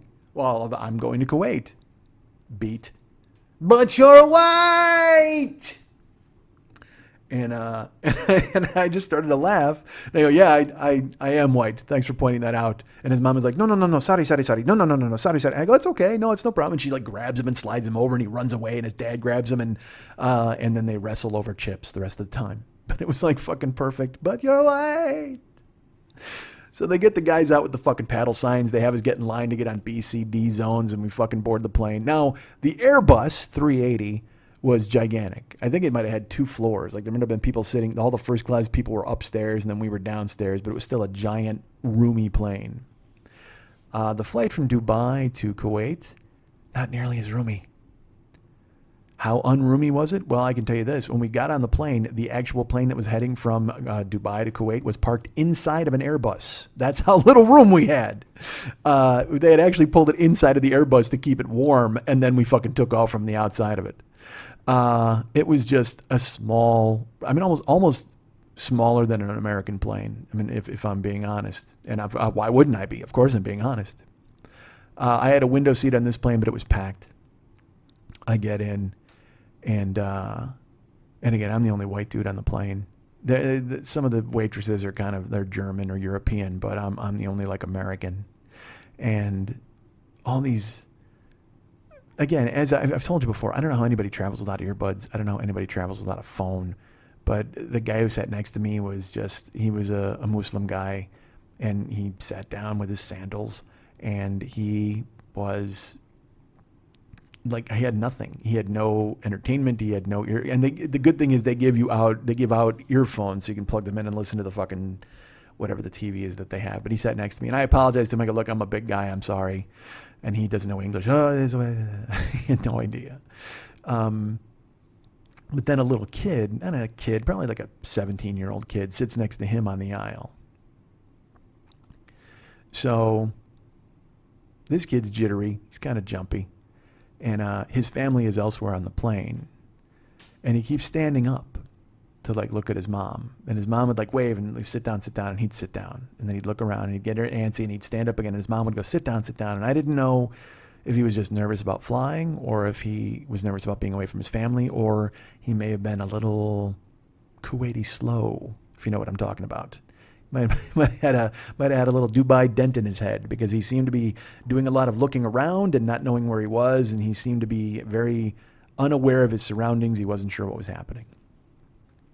So they start the plane and we go to fly. Oh, I should tell you this, by the way. When I was on the Emirates flight, the first flight, the 16-hour flight, after I fell asleep, I woke up after 5 hours. And when I woke up, one of the sky goddesses comes up to me and she's like, "Are you hungry?" I said, I don't know. Did I sleep through breakfast? She goes, "Oh, no, breakfast isn't until 2 hours before we land. But you slept through the pizza service." What? The pizza service? She goes, "Yes, you were asleep, so we did not stop. But we have vegetable pizzas or we have snacks. Would you like something?" I go, I don't need a pizza, but yeah, if you got snacks. She goes, "Well, hold on. I'll see what I can find." She comes back. She brings me a fucking Kit Kat bar, a Milky Way bar, an apple, and 2 glasses of water. Like, just unsolicited. Just goes, "Here, I thought of you. I thought you might be hungry. Here." Oh, Emirates sky goddesses. And then I should tell you, breakfast on the plane, they came by and they're like, "Hey, what do you want?" We have eggs, and we have eggs with chives. We have an eggs and an omelet with baked beans and potatoes and all this shit. Or we have a vegetarian selection, which is was a tikka masala or a curry, a Ghana masala, whatever the fuck. I go, "Fuck that. I'm a masala man. Masala me up." So they gave me masala, which is like a vegetable curry with some samosas and a croissant and a yogurt, and it was amazing. And I ate that. So so I got 2 full meals on the plane plus a snack. Oh, and by the way, I took 2 bites of the apple, dropped it on the fucking floor, and had no idea where it went. It rolled under the seat of the Africans and then just completely disappeared. So I don't know if somebody picked it up or found it or where it went, because I looked, I tried, I fished under it, and I didn't want to grab an African ankle, so I'm like, well, fuck, I'll just let that apple go. That's a loss I got to take. I got to take that L. But I assume they found the apple later on, and I'm hoping they didn't trace it back to me through my bite marks. Because again, these are fancy planes. It may have taken my bite marks through some laser when I got on it. So I get on this second plane, and like I said, they fed me breakfast, they fed me dinner, and then they gave me that voucher for Shawarmaville when I got into the fucking airport. So then I get in this plane, they start walking around with more food. And this was a plate of cold cuts with flatbread, and then a yogurt and an orange juice and an apple juice and water. And I ate it all. I shouldn't have, but I did. I fucking wolfed it. But it was good. It was like fucking ham and turkey. And I was like, God damn. This didn't taste chemically. If it had tasted chemically, I would have left it behind. But it was good, so I fucking ate it. And I ate it. And then the guy in the middle of me, he ate his food. But the kid on the end, he kept standing up and looking for his mom. Well, he didn't eat any of it. And then he kept standing up and looking. His mom's just waving at him. Then his mom finally walks over and she's like, "Eat." And he goes, and he starts this talk in another language. I think he was Indian, and I'm not going to do an Indian accent because that's fucking rude. But the mom was like, "Eat, eat." So she had him eat the cold cuts, and then he had a yogurt. He had all sorts of shit. He didn't touch the rest. There was melon and fruit, but she made him eat the cold cuts, and then she went and sat back down. And it was the weirdest thing. She hovered over him while he ate the cold cuts. So she went and sat down. And we're flying, and we're cramped, and it's only like an hour and 40 minutes, I think it was, from Dubai. But the problem was the flight itself, I think, is an hour, but we were on the gangplank for 40 minutes, and it was hot. They got the air cranked up, but it doesn't matter because you're just fucking sitting there, and the sun is beating through the thing, and they make you keep the shades up. I don't get this, and I guess it's because they don't want the flight goddesses, they have to do that when you land, but they always tell you when we landed, we had to put the shades up. And then when we were in the air, they had to put the shades down if we wanted. It's weird. So that was the rules. You had to put the shades up. So as we're coming in for the landing, we're taxiing. Or I'm sorry, we taxied when we left. We were there. It was 40 minutes on the runway trying to get a way out. And then we were able to fly. It was an hour. We're in the jumbled and like I said, they fed us. Boy, I'm jumbled all over this fucking thing. They fed us. And so then we're coming in for the landing. And they're like, all right, you got to open your shades and get ready. We're descending. Our descent is happening now. And the kid, they make you put your seatbelts on for the descent.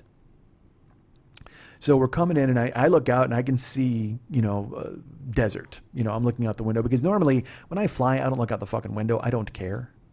But as we're fucking landing, I'm looking out, and I'm seeing just everything that I've never seen before. It's desert, and it's all parceled. And there'll be all of a sudden there's like this body of water in the middle of nowhere, and you're like, what the fuck is that? And then I'm like, wait, is it a mirage? Am I seeing a mirage? Oh my God, I'm so excited. I'm like fucking Don Quixote or somebody. Did he see mirages? I have no idea. But they bring us in, we're descending, and we're about to land in Kuwait, and they give us the speech, and when you're landing, it seems like you're gaining speed even though you're actually decelerating. It's because you're descending, and so the pressure's changing and the plane is starting to shake. So this kid on the end, he keeps standing up. And with the Sky Goddess, one of them is belted in her seat, and she's facing us. Because we're about 4 rows from the middle of the bulkhead. So she keeps seeing him. He stands up, and she's like, no. And she waves at him, and she makes him sit down. So he sits down. So then he goes to stand up again, and she waves. She's like, no, sit down. So he sits down, and he puts his seatbelt on, and he's looking at us, and he's looking around, and he looks back at his mom, and his mom is just waving, like, don't worry, we're going to land. And he looks back at his mom, and his mom just waves, and he looks at the Sky Goddess. She's like, sit down. So he puts his hand up in the air. Now, he doesn't stand up. He raises his hand. And the guy between me, we don't speak the same language. The guy in the middle I don't know if he was Egyptian or what, but he did not speak English. So I look at him and he looks at me, but we spoke the universal language of what the fuck is going on with this screwball in the goddamn seat next to us, because he kept standing up, sitting down, standing up, sitting down. They kept waving him down. He looked at his mom. He raised his hand in the air, and nobody's doing anything about it. And we're descending, and the plane is starting to lose pressure a little bit. And we're all just like, all right, the thing is shaking. There's a little bit of turbulence, but that's all right. We're heading down. We're about to get on a runway, and we're going to fucking land. The kid puts his hand up again. The Sky Goddess looks and says, no, sit down. And she waves her hand down. So he leans forward, and he just throws up all over the floor. I mean, he tried, because he was trying to get up to go use the restroom. I guess I didn't know it until he fucking yacked all over the floor. It was so, I felt terrible for him, because, we're flying, he's landing, and also there are no vomit bags on Emirates. If there had been one, I would have given him one, but I started looking right away, and he threw the headphones. He took the headphones out of their bag, and he grabbed that, and he just starts throwing up into that. He's thrown up all over the floor, all over himself, and now he's throwing up. And dude, look, we all saw Stand By Me, and we've seen people throw up, and we know that immediately makes us want to throw up. I mean, it just does, because the noise and seeing it, and then the fucking smell. Nobody likes used ham. And if his mom hadn't made him eat the cold cuts, now I'm blaming her. I'm pissed at her, because I'm not mad at him, dude. Fuck that. This kid's sick. He tried 4 fucking times, 5 times, 6 times to stand up and go to the fucking bathroom, and they wouldn't let him. And he raised his hand. He's just being polite. He doesn't know any English. He doesn't know what to do. He doesn't know any better. He's looking at his mom. He's looking at the Sky Goddess, and he's following what the authority figures in his life are telling him, but he can't verbalize the fact that he's going to fucking throw up all over the goddamn place. So he just leans forward and lets it go. Boom. But I will say this. It was like he had no regard for where... He just threw it on himself, like all over his pant legs and all over his shirt and on the seat in front of him, he just let it go, man.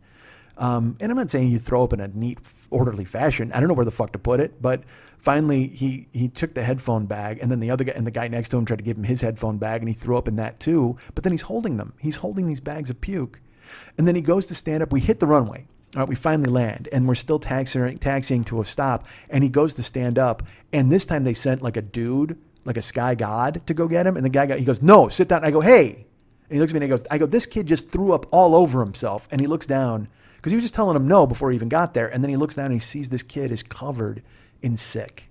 mean, it's all over the floor. It's all over the seat. And he just goes, oh, okay. And he leads him to the bathroom. The kid's carrying 2 bags of fucking vomit.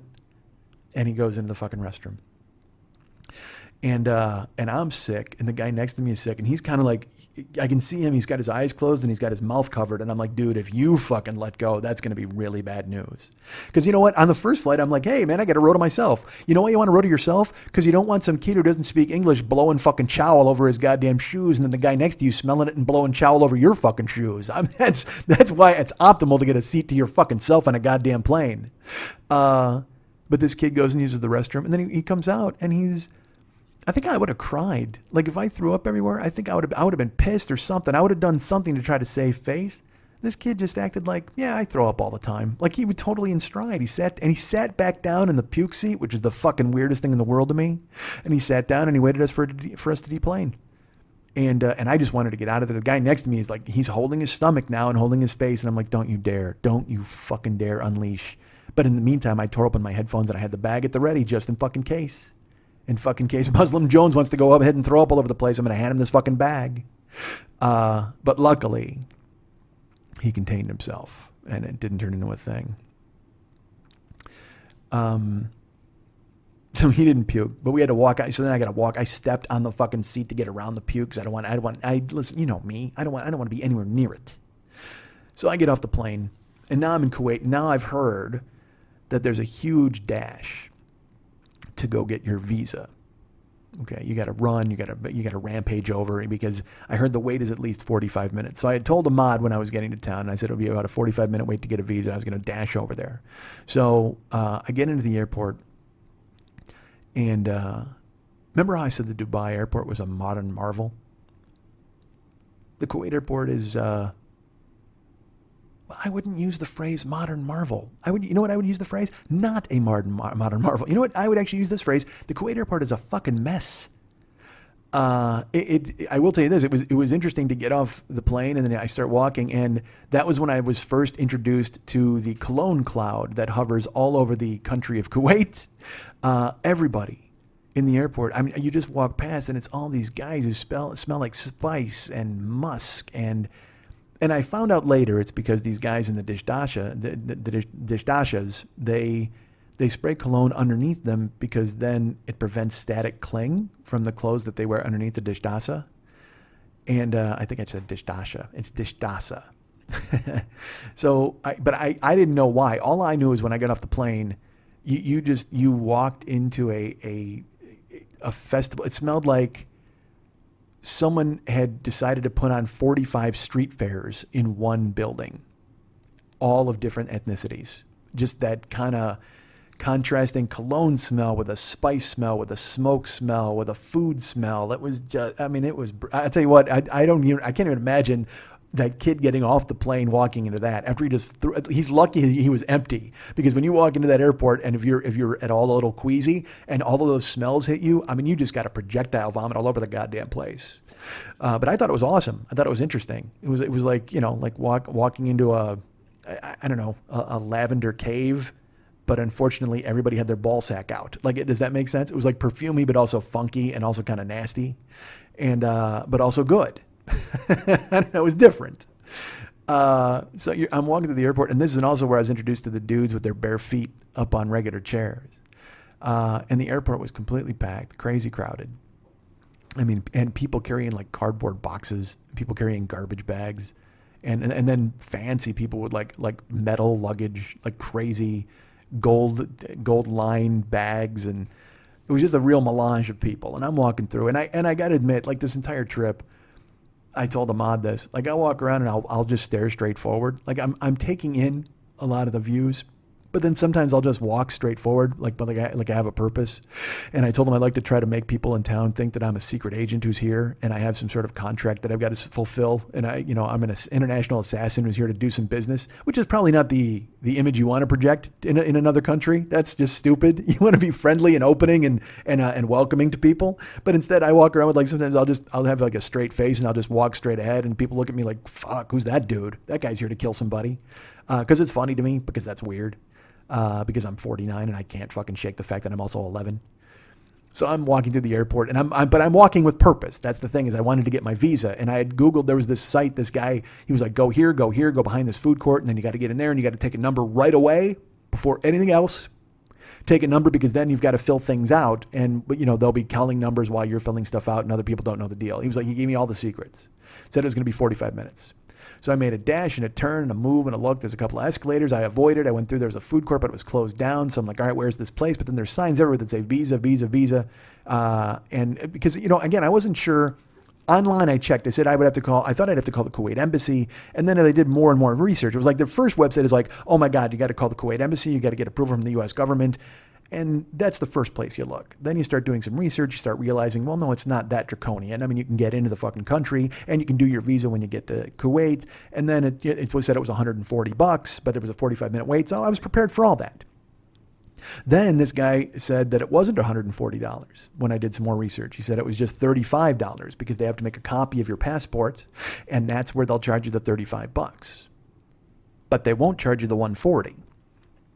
So I didn't fucking know. All I know is I was expecting to pay anywhere from $35 to $175 to get into this goddamn country. That's all I knew. So I made the mad dash. I found the visa place. I walked up, and there were a bunch of dudes in suits kind of orbiting the joint, but it didn't look like anybody was really in line. But I know you're not supposed to line up. You got to get a number right away. So I ran up to pull a number, and I got number 72. And then there was a guy in the passport little kiosk, and he looks at me. He says, passport. And I handed him my passport, and he made a copy of it, and he didn't charge me anything. And as he said, here's your copy, he handed it to me. He's like, here. And he handed me my passport back, and he taps on the table. And there's a card that I have to fill out. So he hands me a pen, and I start to fill it out, and the pen is, of course, dead. So I got a fish in my computer bag. I grab my own pen. I start filling it out, and I hear them call 71, which doesn't make any sense because I'm number 72 and I just fucking walked up. I mean, all those dudes in suits are there. There's other people sitting down in seats. I've got now my photostat copy of my passport, and I'm filling out my card, and he goes, 71. And I'm waiting, and I'm trying to fill out this card. I'm about halfway through, and he goes, 72. And I hear 72, and I turn around, and the guy at the window has number 72, and there's nobody else there. And I'm waiting, but I don't have the card filled out. But I'm like, that's me. And he starts waving me over, and I go, well, I got to fill out the card. And the passport guy goes, no, go. No, go. And the guy's waving me over, and I go, all right, but I don't have the thing filled, because now I'm panicking, because now I don't want to be wrong. I thought it was supposed to be a 45-minute wait, so I got this leisurely time to fill out this fucking card. And all I got to put on it is, my name and all my information. And then I've got to put on Ahmad's name and information, because he's my fucking owner while I'm in town. He's my keeper. He's got to make sure that I don't do anything fucking stupid. And believe me, he has never had a greater task in his life. He's never had a more difficult task ahead of him than to make sure I didn't do anything stupid. So I'm in the middle of filling it out. There's 72. And go. No, go. And the guy's waving me. So I go, fuck it. So I go over there. And the guy goes, passport. And I hand him my passport. And I go, I have to fill. He goes, fill out. So I'm filling out the card. And he goes, why are you here? And I said, pardon me? And he goes, why are you here? And I go, well, you called my number. And he goes, no. Why are you here in the country? It's so stupid. Why are you here? You called my number. No, why are you here in the country? I said, oh, I'm visiting on vacation, visiting a friend. And he goes, fill out. And I fill out the thing. And he does the thing with my passport. And he takes the fucking photocopy. He goes, put finger here. And I had to put my finger down on a scanner. And then he goes, all right. He does two staple things. And he goes, here. And he hands me a fucking entry visa. It took 6 minutes. Not even 4 minutes. I was told 45. It's fucking amazing. Meanwhile, there's all these other dudes in suits who are haggling and arguing and negotiating. Dude, I was in the maybe, because I was dressed like a goof. I don't know, because I was just wearing normal clothes. Any guy in a suit, he has to prove that he's important. They're just like, who's this idiot? Just let him in. But they did. 4 minutes, I got in the door of the country. I walked out. And so then I got to go pick up my bag. And my bag is downstairs at the big carousel, and I got to tell you, dudes, I walked to the airport, and I started, I took a couple of selfies, these welcome to Kuwait selfies, and I'm taking pictures, and people are looking at me. And again, there are a few European people scattered throughout the airport. I can see them, but they might be white, they might be American, I don't know, but nobody. I mean, we are clearly the minority, so we're getting looked at, and it's very strange. And also, I'm a big dude, so they're looking at me, and I'm walking with purpose, and I'm kind of fascinated by everything. I'm poking my head in the shops, and I realize Ahmad is waiting for me, but I'm like, there's no way my bag is down there, but fuck, I got to get down there. So I take a few more selfies, And then I take a couple more pictures of like guards because that's another thing. I don't know who I think I am. There's soldiers in the airport, and then there's Kuwaiti police in the airport. I'm taking photos of them. Like I'm walking up and just taking a photo of a dude, and it's like, what are you doing? I mean, these aren't tourist attractions. These are fucking cops. They have guns, man. But for some reason, they were all smaller than me. They didn't look threatening at all. They were real tiny dudes, and they were just kind of leaning, like they weren't doing anything. So I'm like, all right, I'll get a photo of that dude with his weird mustache. But it just, I don't know. It felt like the thing to do, and it was dumb. So I go downstairs to get my luggage. And it's just as bad as you would think. I mean, it is just piles upon piles of people and children and chickens and everything. I mean, it is just crammed as my plane was. So everybody's waiting to get their bags. And I'm standing next to, a bunch of, it's all Muslims, and they're all waiting for their luggage. So in America, when you're waiting on that carousel and the bags go by, if you see your bag, you have to grab it really quick. And then if it's heavy or whatever, you got to try to drag it off of there, because otherwise you're holding up the line and people want to get their bag, or you don't want to be in anybody's way. And you also want to make sure that you get your stuff. So bags are coming through, not mine. Bags are coming through, not mine. I'm standing by a family, and then a bag comes through. And the guy next to me, he's got a skull cap on and a big beard. And he reaches down to grab the suitcase. But he can't get a handle on it. He tries to grab both handles, but he misses one handle. So all he's doing is holding it. You ever see anybody do that? They can't get their suitcase off the carousel, and the other bags are starting to come and knock it around, and he's trying to drag it off the belt. And so everybody just kind of standing there. And so because I'm a nice person, it's what I would do in America. I reach over and I grab the other handle of the bag. He's got the top handle. I grab the side handle and I lift it up and to put his bag down. And he's got his left hand holding the top of the suitcase. I take my right hand and I lean in and I grab the handle on the side of the suitcase, and I go to lift it up, and he takes his right hand and he hits me 3 times in the shoulder. Stop! No! And I let go of the fucking bag, but this time though, I've lifted it off the belt and it lands on the ground. And I looked at him and he goes, no, my bag. And he was Indian. Or Pakistani, I don't know. I couldn't place it. It's, you know what? When people here are angry, they all sound the same. I'm going to go ahead and be comfortable in saying that racist blanket statement. Anger has a universal language. I'm sure I would have sounded like this fucking dude too. But all I was doing, I was just trying to help. But just, no, my bag. And I mean, he hit me, like slapped me 3 times in the shoulder. And I go, I'm just trying to help. And he goes, no help. And in America, if you hit me 3 times, I might react a little weird, but in my head, I'm like, dude, there's cops with guns all over the fucking place. Like, don't do anything stupid here. And he didn't hit me hard, but he was just that kind of like, don't do that type of thing. But you don't hit another person, right? Especially like me. Why would you hit me? But he did. He tagged me 3 times on the fucking shoulder.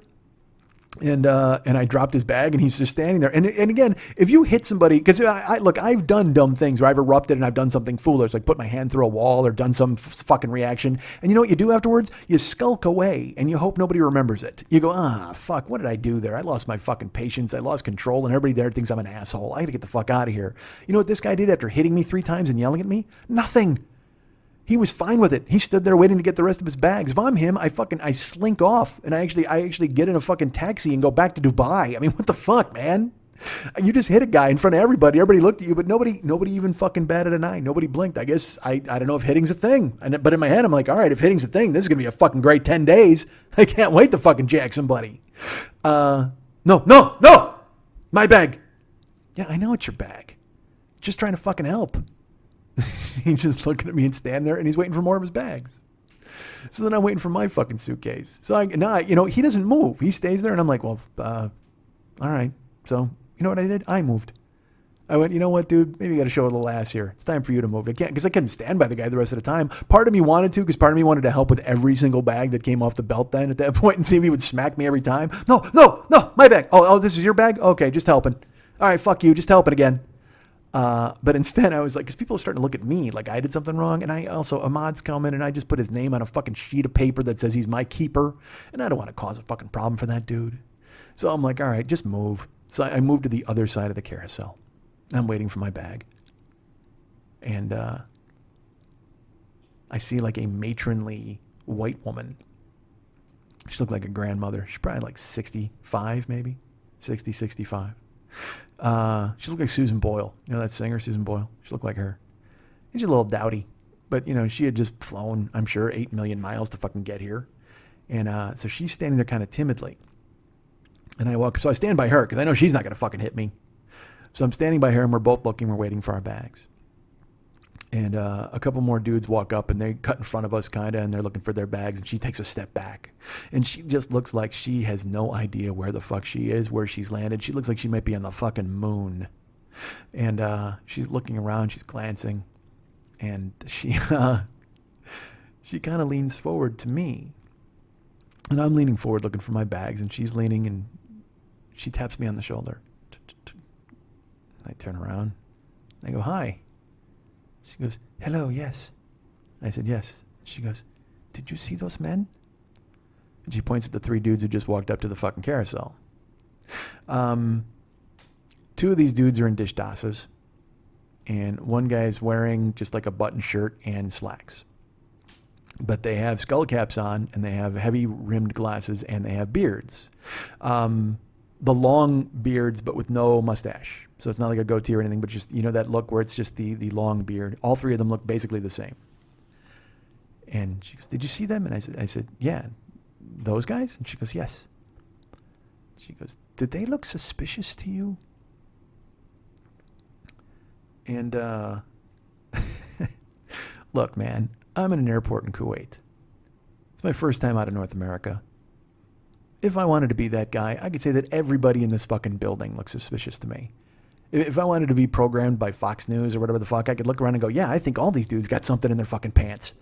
We're all going to go up in flames. Like but it was so outlandish to me that she would think that. Look, you're in their country now, okay? Like if you're in England, maybe that see something, say something bullshit still works, and you can suspect some guy who just went out for a sandwich, and you want to go ahead and call the fucking the cops so they throw him in the loo or the lorry or whatever the fuck you guys have instead of a jail.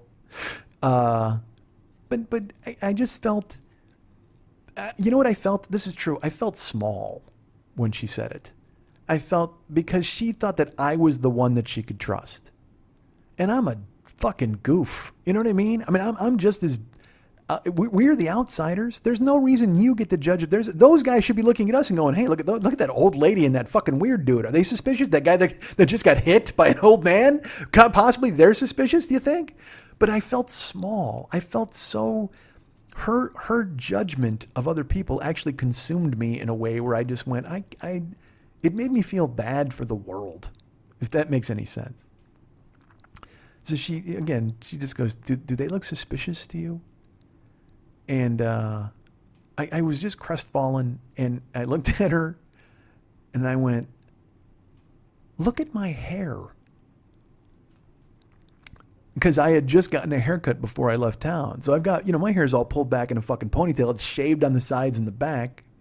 And, you know, I don't exactly look like your normal citizen either. So I don't know why the fuck she thinks that I would think anybody else in the building was suspicious of anything. How about the guy with the weirdest fucking haircut and it's not even a weird haircut. It's, you know, I like my haircut. I'm not bitching about my haircut, but I'm just saying, if you're going to think 3 dudes who are dressed appropriately for the country and who have beards that are actually just what their religion says it should be, if you think they're the suspicious ones and you're coming to talk to me in my fucking gym shorts and my fucking crazy haircut after I just got slapped around by a fucking Indian uncle, I mean, dude, so I looked at her, I went, just look at my hair. That's all I said. And she kind of nodded and just went, oh, okay. I was just wondering, and I just fucking shook my head. And then I moved again because I couldn't handle being with her. Because then I didn't want the Indian uncle to take a couple more swipes at me. But then I didn't want to be lumped in with like the 2 white people who were cowering in fear from everybody that was around them. It made me feel small. God damn it. So weird. So I went to the other side because it was a large carousel. There's many sides. I avoided the Indian uncle and I went over, and finally my bag came rolling out. Grabbed it and just made the move, and I turned around and, it's funny, they check your bags on the way out too. I thought that was kind of funky. Like they have to run it through a metal detector on the way out of the airport. And that was where I got the first taste of the Indian and Pakistani guys who were so fucking sad. And then just they got these fucking terrible looks on their face, like, let me do another suitcase before I die, please. Oh, please give me your suitcase. Please to investigate before I leave this earth and visit Vishnu. Oh, Vishnu, please embrace me with your 8 arms of death. Or is that Ganesh? Vishnu or Ganesh, one of you, please. You have 8 arms. Open them wide to hold me in my death as I leave this country. One more time as I look at a suitcase. Please kill me. Take me. Oh, take me. I don't know if that's an Indian baggage inspector or Triumph the Insult comic dog. I'm not sure who it is. But they're just sad and glowering. And Ahmad had told me to meet him at KFC, which cracked me up. Did you? Because I didn't, like, in my head I'm like, is that Kuwaiti fried chicken? That couldn't possibly be Kentucky, right? That's not us. But I walk out of the airport, there's a food court, man. There's a KFC and a McDonald's and a Burger King. And then there's Ahmad.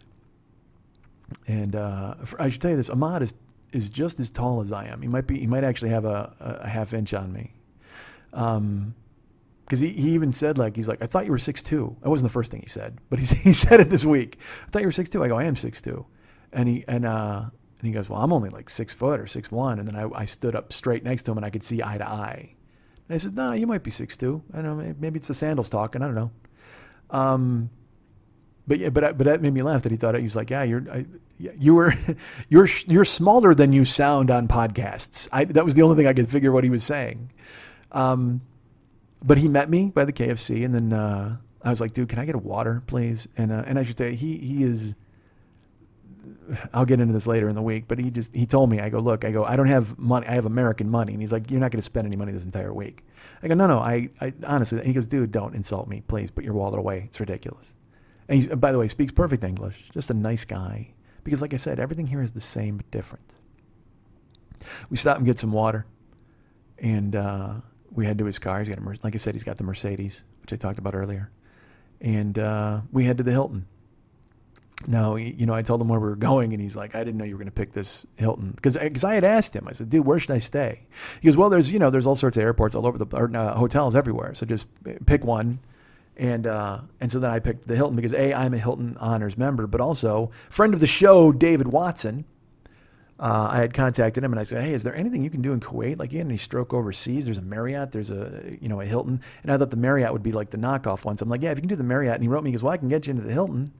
Well, the Hilton, like I said, is the one I wanted to go to. It's got a fucking ice room and a steam room. And it's got its own private beach. Like I said, you look out my window, there's the fucking Persian Gulf. So, I wind up telling him we're going to the Hilton. Well, he tells me where his house is, and he says the Hilton is like fucking 20 miles from his house, basically. He's like, I didn't think you'd be staying out here. I'm like, well, I asked you, motherfucker. I said, where should I stay? Give me a place. And he's like, well, there's a bunch of hotels around my house. I'm like, well, if you would have given me one of those, I would have fucking stayed there. So he takes me to the hotel. I check in. He says, I'll come back and get you for lunch. So he drops me off. I check into the hotel, and they were incredibly gracious and very nice at the front desk. And, they spoke perfect English, but there's a bunch of sheiky dudes around and women in hijabs and women in burqas. And, again, I'm out of place here, but I'm not made to feel out of place. I go upstairs. There's only 2 floors here, but I'm on the 2nd floor. As I'm walking through the hallway, there's people cleaning the rooms. And the first few days I only saw men cleaning the rooms. I thought it was only men who clean the rooms here. But then recently I've seen some Asian women who are working cleaning the rooms. I don't know if they're from Singapore or where they're from, but they all speak very good English, and they all want to talk to me. It's ridiculous. Like, I walk down and they're like, hello, sir. How are you, sir? Is it okay for you, sir? Do you need any help today, sir? Would you like any service, sir? They're really friendly, really nice. And so I check in, I get in the room. They've got like water. There's a fridge. It's just a fucking, it's a really nice hotel room in a really nice hotel. And I wait for him to pick me up for lunch. He comes to grab me. And he's like, you hungry? Did you eat? I said, no. So we went to some cafe down the street. And I was hoping, like, I should tell you this, we just drove. There's a Domino's. There's an Applebee's. There's a Chili's. There's a Texas Roadhouse, all within like fucking rocks throwing distance of my goddamn hotel. But I'll be honest with you, me being here, that's all I want to do is throw rocks at those places. I mean, fuck, I wouldn't eat at Applebee's in America. I wouldn't give a fuck. I would, if there was an Applebee's, it was the only thing that was there, I would eat the next day when I went to another city. I'm not a fan. And the best part was Ahmad is like, oh yeah, Applebee's is fucking atrocious. And again, I came here with this weird mindset of thinking it's going to be so different. Everything's going to be unbelievable. And I'm going to have to educate Ahmad about like America. And dude, Ahmad went to college in America. He went to the University of Colorado. He knows everything. He knows where everything is. He knows about, every time I'd catch myself explaining something like, yeah, in America we have this thing called DirecTV. Yeah, we got DirecTV here. Yeah, we got satellite dishes. We got all, he goes, we had people at DirecTV back home, and I had cable there in America. I liked it better than the dish. We're having all these philosophical conversations, and I thought, you know what, I'm going to educate him about America, and he's going to educate me about Kuwait. Well, fuck, this guy knows already all there is to know about America. He could probably educate me about fucking America. So I have nothing to impart. I have no wisdom to impart in this part of the world. All I can do is exist and be taken back and forth by Ahmad to lunch and wherever the fuck we're going to go. So we go to lunch, and the first day, I see the menu, and it had... they had like lemonade with mint, which I like. And then he's like, yeah, get what you want. Because they had hummus and fattoush. And I'm really familiar with this food, a lot of it. Hummus and fattoush salad and shish tawuk and kebabs. I love all that stuff. But, I wanted to get different stuff too while we were here. So we ordered like some masuk chicken, it was weird. It was like almost like a pizza. It was a flatbread with like chicken and onions and stuff all over it. And then a side salad that came with it, which was really good. And so he and I just hung out and had lunch, and then we drove around a little bit and looked at stuff. And he goes, all right, I'm going to take you back to the hotel. We have dinner planned. So, by this time, we finished lunch at like 2:30. And he said, I'll be back to get you around 8 for lunch. So if you want to go, or for dinner. So if you want to go home and get some sleep, that would be a good plan. So I went back to the hotel. And I was like, I'm too wired to sleep, man. I'm going to go to the pool. I'm going to go to the hot tub. I'm going to go do something like that. And I got into my room, and I laid down and crashed. Like I slept like 2.5 hours, and then woke up. It was just because of the wonderment of everything was wearing off a little bit. And plus, there's a 10-hour time difference, and I flew for 16 hours. It was all just fucking kind of backing up. I was holding it off as best I could, but I kept yawning. I kept going, all right, well, what's happening here? But I slept about 2.5 hours. Got in a shower, and he came to pick me up. And we've been communicating via WhatsApp. He told me that's probably the best way to do it. But then when I got here, he texted me, and it worked. So he's like, oh, I'll just text you on your phone. I said, great. So he tells me he's downstairs. I go down to meet him, and he takes me to dinner. And this is where we went to the Al Tajai Tower, I think, or Tahaji, Tihaje. I don't fucking know. It's a big ass corkscrew looking tower with blue red lights. It's really beautiful. It's a beautiful skyscraper. So we drive over there, we park, and he tells me, he's like, yeah, we get dinner at it's a Turkish steakhouse.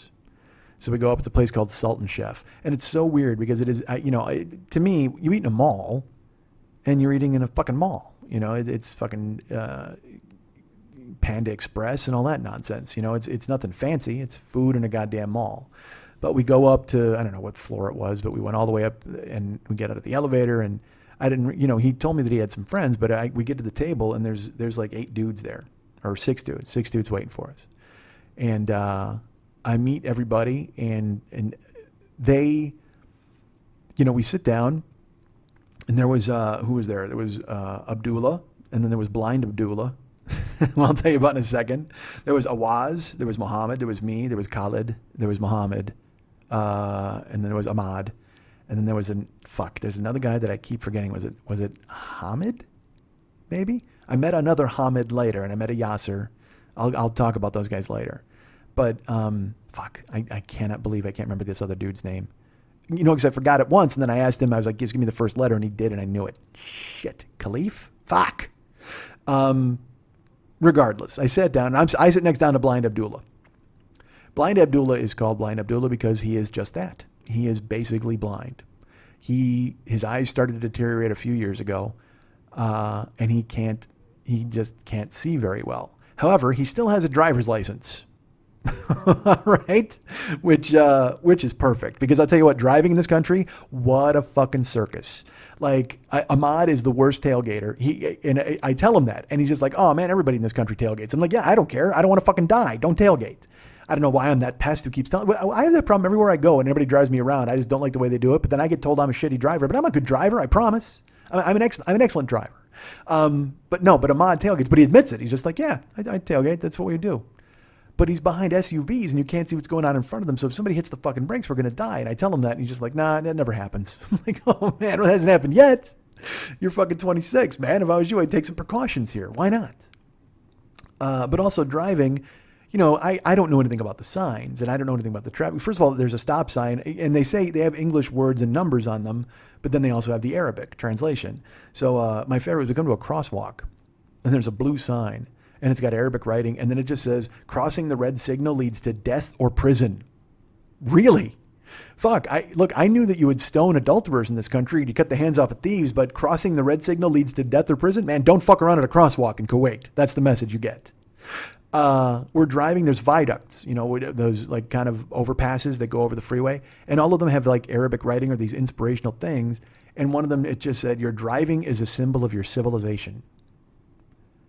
And, which I thought about it and I in my mind, I was like, well, I really hope not because there are no yellow lines on this highway and everybody keeps just driving like psychopaths. They're all tailgating. I mean, if this driving is a symbol of their civilization, that means everybody's up everybody else's ass. I mean, they're just on top of one another. And there are dudes, because there's a ton of fucking money here. So there's guys in Ferraris and they're bolting around everybody and these guys in these SUVs and they don't fucking think about it. They just fucking tailgate you and they drive around you. It's a zoo. There's roundabouts here too, but they don't. He kept running stop signs, Ahmad. I go, dude, that's a stop sign. Yeah, that's a stop sign. And he would say, stop signs here are just suggestions. And he went through all, he never stops. He goes through all of them at the round. I mean, unless somebody's coming, you know, he looks to see if someone's coming the other way. If he does, then he fucking stops. But if there's nobody there, nobody stops. If there's no oncoming traffic or cross traffic, people just go through the stop signs. They don't even fucking think about it. I learned that one night when his friend Hamid was driving, Hamid was driving, and he turned down the wrong way on a street to cut into traffic on the other lane. Like he even went, like he knew he was going to do it and he laughed about it. And then he just drove into oncoming traffic and then was able to merge into his lane before anybody showed up. There were 3 cars coming, but he was able to avoid them. We saw yesterday 2 guys parked. They were delivery guys. And the delivery guy on the motorcycle drove over the median into oncoming traffic and then cut across a parking lot. And just people don't even fucking think. So if driving is a symbol of their civilization, this civilization's in a fucking hurry. They all got somewhere to go quickly. And also, they don't care too much about signs. So I don't know why driving is a symbol of your civilization. It should not be a sign because nobody's going to fucking pay any attention to it. So Blind Abdullah is next to me and he's, you know, he has trouble finding his fork. Like he's that dude. And he's being helped. You know, I met Muhammad. I met Khalid. He went to kindergarten. I mean, Ahmad's known him since kindergarten, and he was wearing a Pride fighting shirt. So I knew he was an MMA guy. We started talking about that. We started, you know, Ahmad and Khalid. I keep calling him Khalid. Khalid. They know they know pro wrestling. They like metal music, and you know, we start talking about that. And Khalid knows who I am because Ahmad had him listen to Never Not Funny. So he knows like how I talk and he knows, how do I put this? He knew that I was going to be funny. Like he knew coming in that I would be funny. And the best part is I could make him laugh. Like I made Khalid laugh and it made me happy. Like I would say something silly or something foolish and you know, or a joke. I would make a joke and he would laugh at it. He got it. But to my surprise, so did all the other guys at the table. Like I would make a joke and they would laugh or they would smile. Like they would understand that I was being funny. They thought I was weird too because they were like wondering who the fuck this dude is.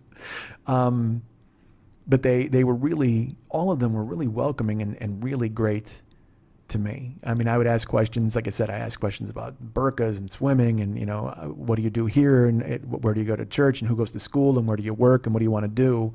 And I found out so much about these guys. You know, they were willing to answer every question. And then they asked me, how do you like Kuwait? You know, where are you from in America? And but again, they all have international experience. These guys have traveled. They know, you know, like I said, as an American, you become extremely provincial. And you think you're going to come to town and you're like, oh, I'm going to tell these people what's what. But these people are so much more sophisticated than me. I mean, you know, I've just been a guy who's been around the States. And I was in Toronto, which is beautiful. But, I mean, it's not like traveling completely internationally. Toronto's just, you know, it's just cold America. Don't get mad at me, Toronto. I'm teasing.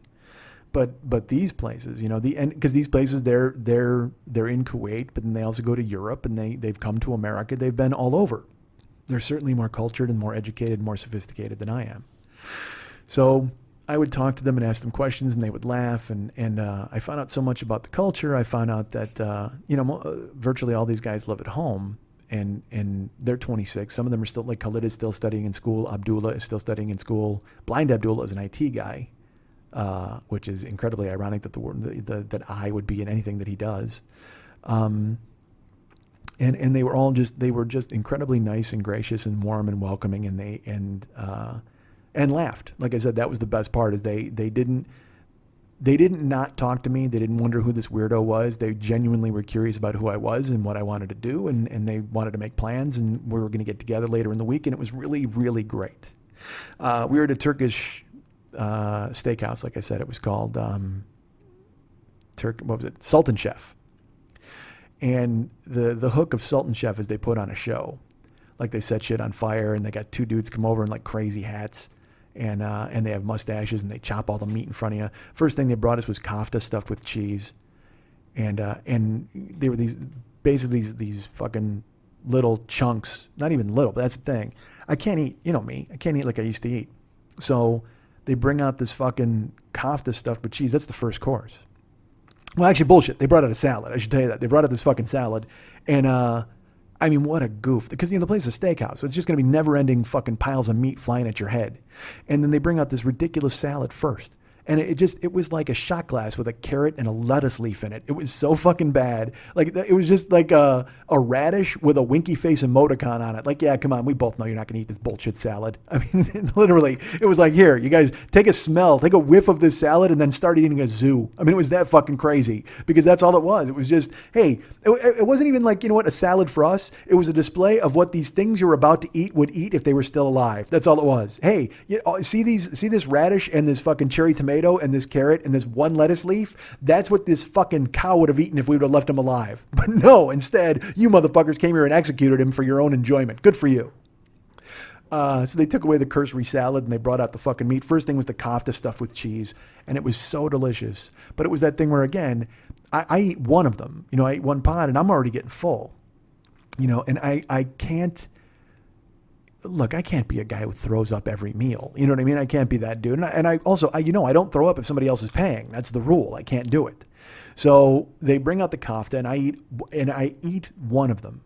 It was about the size of a pot sticker, but it was meat. It was a meat sticker, and it was stuffed with cheese too on top of it.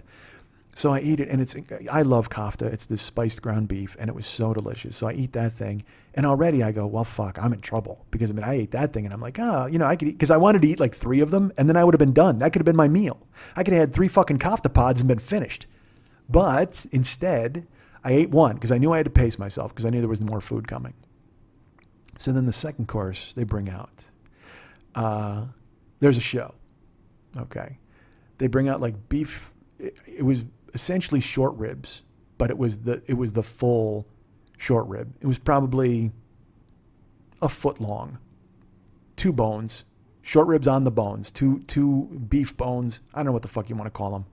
All I know is they take them out, and they have their knives, and they like do this like fucking and it's 2 dudes. Our server was a guy named Ulas, and he was Turkish, and they start chopping the meat up, and then Ulas would take chunks of meat, and he would come over and he'd go, Turkish airplane. And he would literally, holding it in his fingers, he would shove it in your mouth.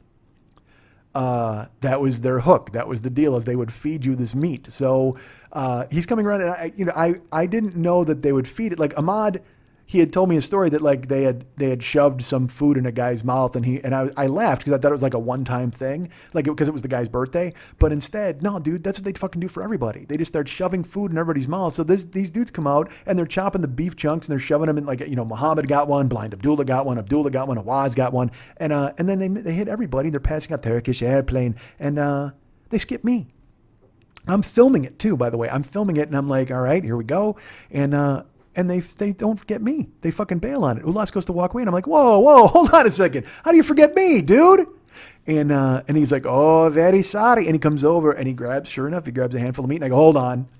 And I I was filming it, and then I gave him on the phone, and I made him. He put it on a fork, and he put it in my mouth, and I busted out a stew look, and I ate a huge chunk of fucking short rib, and dudes, oh my god, it was crazy delicious. Like, you know, I've talked about this before. Like, you know, I mean, beef is just, you know, if you have a shitty hamburger, you're like, whatever. But if you have a really good hamburger, it's a game changer.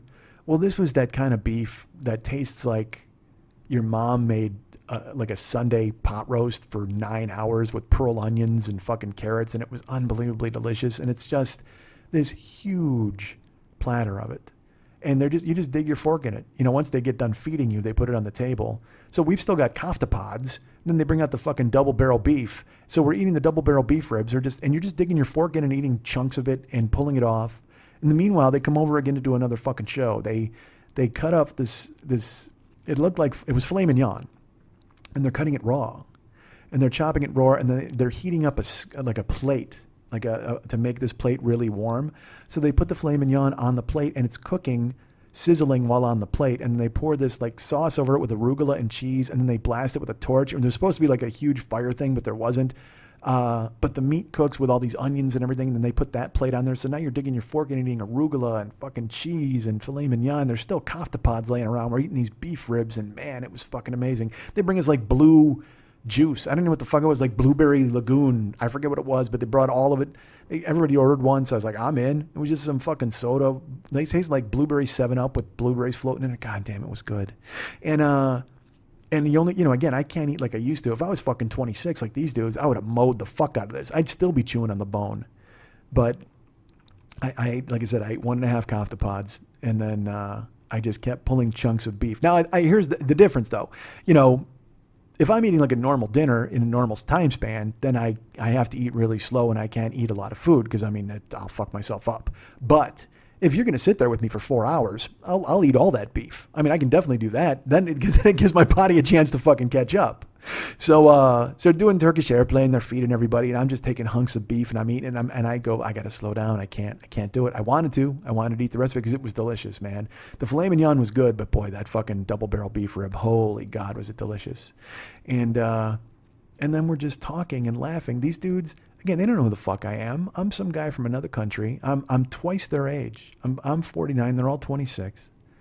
And they could not have been more friendly or accommodating. They joked. They laughed. They laughed at my jokes. They were curious about why I was here and what I was going to do and when they could see me again. There was no pretense. There was no, who's this weird dude? It was just, I was welcomed right into their fucking bosom. It was like 8 dudes. It was like, because I'll tell you what, I got 8 friends, and we wouldn't even be like that. We'd be friendly, but then we'd probably be like, what the fuck's wrong with this guy? You know, if me and Max and fucking the UN of Evil, you know, Dennis is different. Dennis like is real accommodating because Dennis is usually the guy with new friends. The rest of us, we haven't made a new friend in fucking years, except for me now. I'm making them here. Maybe I'll bring these dudes to meet the UN of Evil. Oh my God, what a summit meeting. But everybody else is just kind of, you know, living their life and doing their thing. And you know, we have friends back home, and we don't bring anybody new into the group when Dennis does, because that's when Dennis introduces us to all of his friends. But then we're just kind of like, screw those new dudes. But here, man, these dudes, they were really great to me. They were incredibly friendly. They wanted to see me again, and they wanted to hang out. So then they bring out dessert. And dessert is like a pistachio-covered baklava. And they put on a show with that. Ulas has to cut it all up. He takes it out. He's got a fucking like a diamond-shaped cutter, and he's slicing it through. So I start filming that. And he even says, he says, and he knew my name. I didn't even know where he picked my name. He was like, Mike, you want to take video? I said, of course, Ulas. So I start filming. He's like, he's fucking slicing it up into chunks. And then he's got a plate of bao. Like, you know what, Indian buns or Chinese buns. It's like this weird bread. So he's opening, and I'm filming, and I'm not paying attention. I'm talking to people, and he's opening the baklava after he takes a slice, and he puts the bao in the middle of it, and he presses it out. Now, if I had been paying attention, I would have realized you can't press bao out. Bao has a shape. You can't spread it inside of a baklava. It doesn't do that. So he makes the pistachio baklava, and he spreads the bao in the center. And then he says to me, he's like, oh, Mike, are you ready? And I said, of course. And he's like, Turkish airliner. And he takes his fork and the spoon, and he cuts off a chunk. And I open my mouth, and I'm, you know, again, I'm doing it for the camera. I'm going to have fun. And he takes this giant piece of dessert, and I, if you've seen the video, there's a Suzy Q video floating around where I can put a whole fucking Suzy Q in my mouth and make it disappear, and it's ridiculous. So I figure I'm going to do that and make a joke out of this fucking baklava. So he takes it and he puts it in my mouth, and I just sit there, and he keeps putting it in, and I don't close my mouth because he's going to put it in until you close your choppers. And once you bite it, then he's done shoving. He may shove it a little bit more, but instead he's putting it in. And how bizarrely sexual is this conversation? You know what? If you bite down, he's going to stop shoving it in. But if you keep your mouth open, he's going to give you all of it. Ulas. I'm going to get the full ulas. You are going to get the full ulas, man, if you keep your mouth open. So I'm ready for the full ulas. I'm just like, all right, go ahead and dump it on me. That's fucking perfect. And sure enough, he goes, I open my mouth, he starts to put it in, and then he slides it in my mouth. And I realize that's not bao in the center of the baklava that he spread out. Because again, I'm making a video, I'm having fun, I'm joking around. I did not know what he was going to do. He shoved it in my mouth. That's vanilla ice cream inside the baklava. So I thought I was going to put this whole piece in my mouth and make everybody, astonished, but also laugh. Instead, he puts it in my mouth, and I feel the cold. The second it hits the back of my throat, I feel the cold, and I get that instant headache from fucking swallowing like a Slurpee too fast, an ice cream headache. And the second he puts it in my throat, because now I'm committed. I can't spit it the fuck out. So then when it hits the back of my throat, then I feel it's cold, and I feel it fill up, and so then I bite through it, and then my teeth get that fucking shock of cold, and I make a face, and I'm like, oh, dude, and everybody just starts fucking cracking up because they, I think they thought that I knew it was ice cream and I was pulling a fucking gag. Dude, I had no idea. I thought it was bao until it hit the back of my throat, and then I'm like, oh boy, and I got brain freeze immediately, and my fucking head exploded, and I was like, ugh, and then I'm trying to chew it. And I didn't want to be messy, and I didn't want to spit it out, but I started chewing it, and I'm like, and they're laughing, and I'm fucking, so then I drank some water and like fucking just do anything to fix my head. But it was beautiful. I mean, I was on board. And then I realized I had misjudged completely the ingredients, but it was okay. It worked out. And then we laughed and we talked, and then they got teas and they got coffees, and I'm not a tea or coffee guy. And we just talked and we hung out. I will say this too: when everybody's done eating at these things, they're done eating. They get up and get the fuck out. I've been to a few sit-down dinners now, and all of a sudden everybody's like, "We're done," and they go to leave. There's no real lingering around the table and talking. It's just like, "Yeah, let's go." So we got up to split. They brought the check. I should say this: they brought the check out, and I reached my wallet, and fucking Ahmad's like, "Dude, don't even. Ridiculous." And I saw the check when he opened up the little thing, and it's, of course, written in fucking different language. But I see the total at the bottom because I wanted to make a note of it.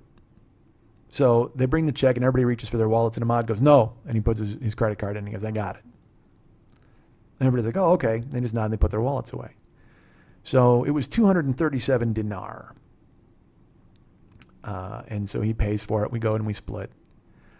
And I say goodbye to everybody, and I make plans. I'm supposed to see Khalid again, and I'm making plans to see everyone. There's going to be a possible get-together later in the week. Nobody knows, but it was really nice to meet everybody. And we go downstairs, and I ask Ahmad if I can go to a grocery store. And we go into this actual grocery store, and they had fucking weird, like they got Frosted Flakes candy bars, but they're not called Frosted Flakes here. I forget they're called like Sugar Flakes or something. Just fucking great. And he was very nice. He indulged me as I walked around, and I found garlic shampoo, which was bizarre. I bought Close-Up with warming gel.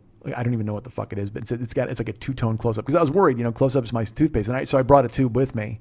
But I went looking, and I was like, oh, they got Colgate and stuff, but then they got more Close-Up here than anything else. They got like 8 different kinds of Close-Up. They got a green one, they got the red and green one, they got all this. So I was awesome. So and again, I know that sounds ridiculous, that would be awesome, but I loved it.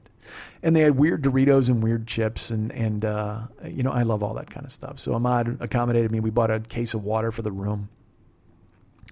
And we went back to the hotel, and he dropped me off. He's like, all right, man, I'll let you know about tomorrow. And he was going to text me and WhatsApp me and figure out what was happening. So I get out at the Hilton. People are very nice. I walk in, go upstairs to my room. And I'm gassed. I'm in like crazy beat. But it's just kind of hitting me a little bit. But I want to post some stuff on Facebook. So I do. I sit down and I make myself do it. And I post things and I go, all right, well, then when tomorrow comes, then I'll figure out what I'm going to do and I'll post some more stuff. But right now, here's some pictures. And I went and I talk about ULAS and I talk about the Turkish airline. I post some videos. It was really great. Because I was still a little wired from dinner and having a good time and being out. So I posted everything and I was here in the room. And just as I was getting up and I'm like, you know what, I'm probably going to get some sleep. Why not? Just a little bit. But you know what? Fuck that. Why don't I just wait up until 7 o'clock? Because I finished everything. It was 5 in the morning. And I go, you know what? I'm going to wait up until 7 a.m. because that's when the spa opens. So I can go down to the spa. I can go get dressed and get in the fucking hot tub and go do the steam room and do those sorts of things and then I'll maybe get a couple hours of sleep before he comes and gets me. But he's going to text me because he was talking about when he was going to pick me up. He said 3 o'clock. So I figured if I went from 7 o'clock till 9 o'clock down at the thing, I could get about 5 hours of sleep. And because I didn't want to sleep. You know, I'm here. I just want to have a good time. I want to see everything there is to see. I want to go places. I want to do things. That's my whole plan. But just before I said, you know what, I'm going to lay down. But first, I remember dinner. I said, I'm going to Google that and see exactly how much that was. So I Google 237 dinar. And I see that dinner cost 787 American dollars. What the fuck? And I thought of the moment when he took out his credit card, Ahmad, and he put it down. And he's like, I got this. And the guys were just like, yeah, cool. Like nobody flinched. Nobody went, no, dude, that's ridiculous. Or, I mean, that dude paid $800 for dinner. And again, it was just kofta pods, double barrel beef rib, and a filet mignon show, along with a Turkish airliner at the end. I'll tell you what, if you spend 787 American dollars, maybe you actually buy a Turkish airliner. Fuck a guy with a spoon. You know what, ULAS, I like you, but a spoon and a fork and a piece of cake jammed down my throat, that's not a $787 purchase. You better give me the whole fucking plane. You don't just get to say Turkish airliner. You go, hey, here's your keys to your Turkish airliner. $787 for dinner. First night. Holy fuck. It was amazing. And I felt that wave of guilt and also gratitude that comes together at the same exact time.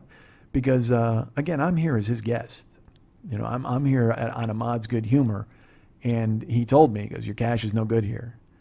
I mean, he proved it at dinner the first fucking night. 787 American dollars for dinner. For him, you know, me and his whole crew. But still, I just, it was astonishing. And I was unbelievably grateful. And like I said, also felt a little silly, you know, that you get that self-worth thing going and you're like, what did I do to deserve this? Why is this happening? And maybe I don't deserve it, but it's happening. And I need to realize that it's happening because Ahmad wanted me here and because the show is a success and he likes it and all good things. You know, I even put that on Facebook when I'm like, you know, I'm about to go use the steam room and the ice room here in the Hilton in Kuwait because a listener thought I was worth it. Never, ever let me complain about how terrible things are ever again. Now, will I? Of course I will. Is it your job to step up and say something? Probably not, because I'll resent you for it. But what the fuck? Why not? You've now been deputized. You were all deputized before. Now you're deputized again. Remind me. Because, you know, when I sat down to do this show, I couldn't do it. I kept telling myself, you know, I'm fucking hypnotized. I don't know if I should do this, do that. How's it going to be? Is it going to be good? Is it going to be bad? What's it going to be? Do you want it to be different? Do you want it to be the same? Should it just be a travelogue? Should you just go forward? And this, you know, you heard the first, I think, 40 minutes of the show is me trying to get my bearings and kind of, because I have so much to tell you. I have so much to share with you, so much to bring to you and tell you about what's happened. And I couldn't get a handle on it. I couldn't focus. I'm glad we rebooted in the middle. Because I think I've added, you know, I think we've had some sort of clarity added to it, and I've been able to focus a little bit and tell you about the trip. Now, I should tell you this: I've only told you about one day of the trip, and I just looked at how much time we've gone through, and holy fuck! So. If you want to hear the rest of this, send me 787 American dollars or 237 dinar to this address. This is going to go on. I mean, obviously it's going to continue for a week or two, because I'm still here. I got fucking things to experience and days to go ahead in front of me. And as a matter of fact, I'm not supposed to be here in like fucking 15 minutes. So I'm excited. And I hope you are too, because I mean, I'm just having the best fucking time in the world. So this was the tale of me trying to get focused and then able to kind of reboot a little bit. And I've brought you the trip and the first day, and there are still 9 days to come. And I cannot wait to share them with you. So next week and the week after, and stick around, because the next time some little kid looks up at you with a mouthful of chips and goes, "Where are you going?" You can say, "I'm going to Kuwait with Mike, motherfucker." But you're white. You guys can get me at MikeandMikeSchmidtComedy.com. You guys can be my friend at Facebook.com/the40yearoldboy. You can follow me at Twitter.com/the40yearoldboy. You can follow me at Instagram.com at Instagram at Mike40YOB Mike. Mike40YOB. Fuck, I'm going to check it while I'm talking. But all of those things matter. So go find me at everywhere you can. Hold on, we're pulling up Instagram now, and I'm making this longer than I should. I am the guy who's Mike40YOB. So I'm at Instagram, Mike40YOB. And I'm going to be putting up a flood of pictures from here on Instagram. It's just putting them on Facebook, and then it's a full-time job trying to document a fucking trip. So much so that I quit it right in the middle. But I will. I have so much stuff to share, and I will put up on Facebook and the Jokers page and everywhere else. So please, and there's a Facebook fan club page called the Westside 86 Jokers. Go ahead and join that. And there was exclusive videos and pictures. I mean, not exclusive; they were posted there, but you can find them. But go ahead and check them out. Join the fan club. We'd appreciate it very much. Dave Hernandez does all the artwork for this show, including the picture you're looking at right now with me being pulled out of a spider hole. That was fucking fantastic. He and I talked about it. We're like, what about Saddam? Hey, the spider hole. Because I wanted to find a spider hole. I asked Ahmad. No spider holes in Kuwait. Damn it. So David does all the artwork. You can be his friend at Facebook.com/David Mex Hernandez. You can find him at artbydmh.com, ARTBYDMH.com. He does all the cool stuff, any paintings you could want. I wonder if he still has the Drexel painting. He painted Drexel from True Romance, which I loved. And then he's done all sorts of Guy Cons and Valscapes, all sorts of cool stuff. So he'll also do anything you want, custom stuff. He'll pay if you pay him. So go to artbydmh.com, contact him through there, and get him on board with your project. He's happy to do it. Our friend Ryan Dirks does all the web stuff for this show. Go ahead and find our friend Ryan at facebook.com/Ryan Dirks.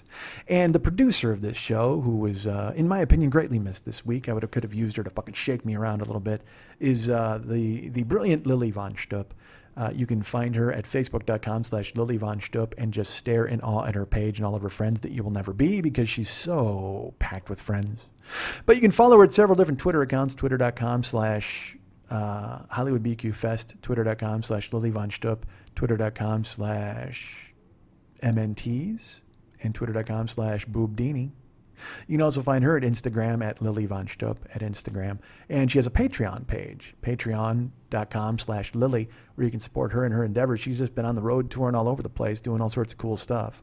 But if you'd like to write her a personal note and find out if she has finally stopped having sex with Eddie after not having seen him for a week, you can write her at Lily at burlesque411.com. That's Lily, Lili. She's got grease paint all over her thighs at burlesque411.com.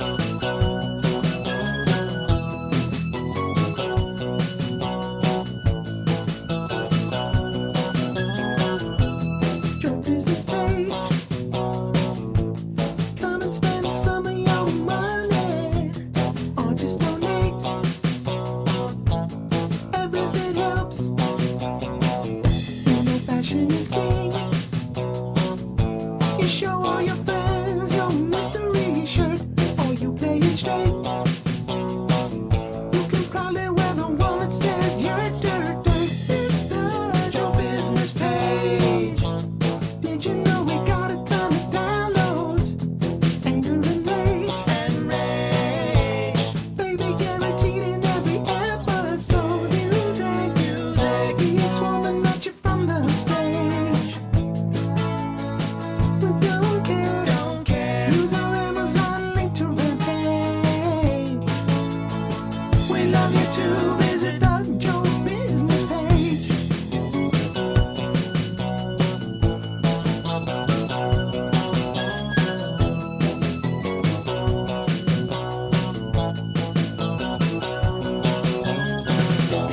Want to remind you folks about the Monday Night Teas every Monday night at the 3 Clubs on Vine at Santa Monica. Naked ladies and lots of comedy, and sometimes naked comedy, and sometimes ladies. Just ladies. That's all. Standing there in their clothes, staring at you, wondering what the fuck you're doing with your clothes on. Get them off, man. That's right. Reverse burlesque this week at the 3 Clubs on Vine at Santa Monica. Monday Night Teas. The crowd strips. The performers watch. Yes. I will not be in attendance. However, you go. Buy tickets. They're available at brownpapertickets.com.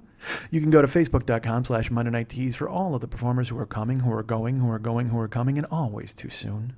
Our great friend Lily Von Stupp is the producer of that show. She's fantastic. She's been on the road doing all sorts of stuff in different places. I think she was in Vermont. She was in Albany. I know she's in Vegas this weekend with Eddie, and that's just a love thing. That's not even a performing thing. That's just a let's get naked and blow a clown. That seemed aggressive, but maybe, you know what? Honestly, I got to be honest. That's probably what happened. So Lily is there in Vegas right now, I think, as I say this. But Monday, she'll be at the 3 Clubs on Vine at Santa Monica. They've done great shows, Pokemon shows, Prince shows. They always have themed shows. There's the Wayward School of Burlesque, Lily's Girls of Burlesque Wayward School thing. Always available. So go to MondayNightTeas.com, I think. No, but go to burlesque411.com. Go to facebook.com/MondayNightTeas. Go to Brown Paper Tickets and buy tickets. And go to patreon.com/Lily and support Lily in all of her endeavors as she travels all over the place. From what I heard, and I have not seen, I understand Lily has she put up some topless photos for her Patreon people this past week. And I think I'm safe in saying that because she put it on Twitter, so I don't think it was any secret. But, Amanda Palmer does the same type of thing where she puts out nude stuff. And it keeps people coming back. So why wouldn't you do it, folks? Go support her on Patreon and see Lily naked. Or if you donate to her, you can go ahead and get one of those little peep show things from her 50th birthday party or 50th anniversary or whatever the fuck it was. But she's available out there for you. So do those cool things and get on board with Lily. Remember, tickets are on sale still for 2020 in September. I'm not sure who's going to be there yet. I have not heard back from performers, but I know I'll be there. And along with 2 other very funny people. That's September 19th, coming up in 3 weeks, a month. I think so, 3 weeks. So tickets are available at brownpapertickets.com. Tickets are available at goldstar.com for just $5. So why not pick those up and come out and check out the great show where it's me and a couple of unnamed comics who are totally funny. I guarantee it. That's right. I guarantee humor. Their humor. Me, I'm hit or miss, but they're going to be fantastic, whoever they may be, as soon as they answer my emails, and then I can confirm them. So that's 2020, the comedy show on September 19th. And, if you're in town early for the Podfest, which I will be talking about in just a second, why not come out and check it out? I tried to think about doing a show on Thursday of that week, but I don't think Lily can get the venue.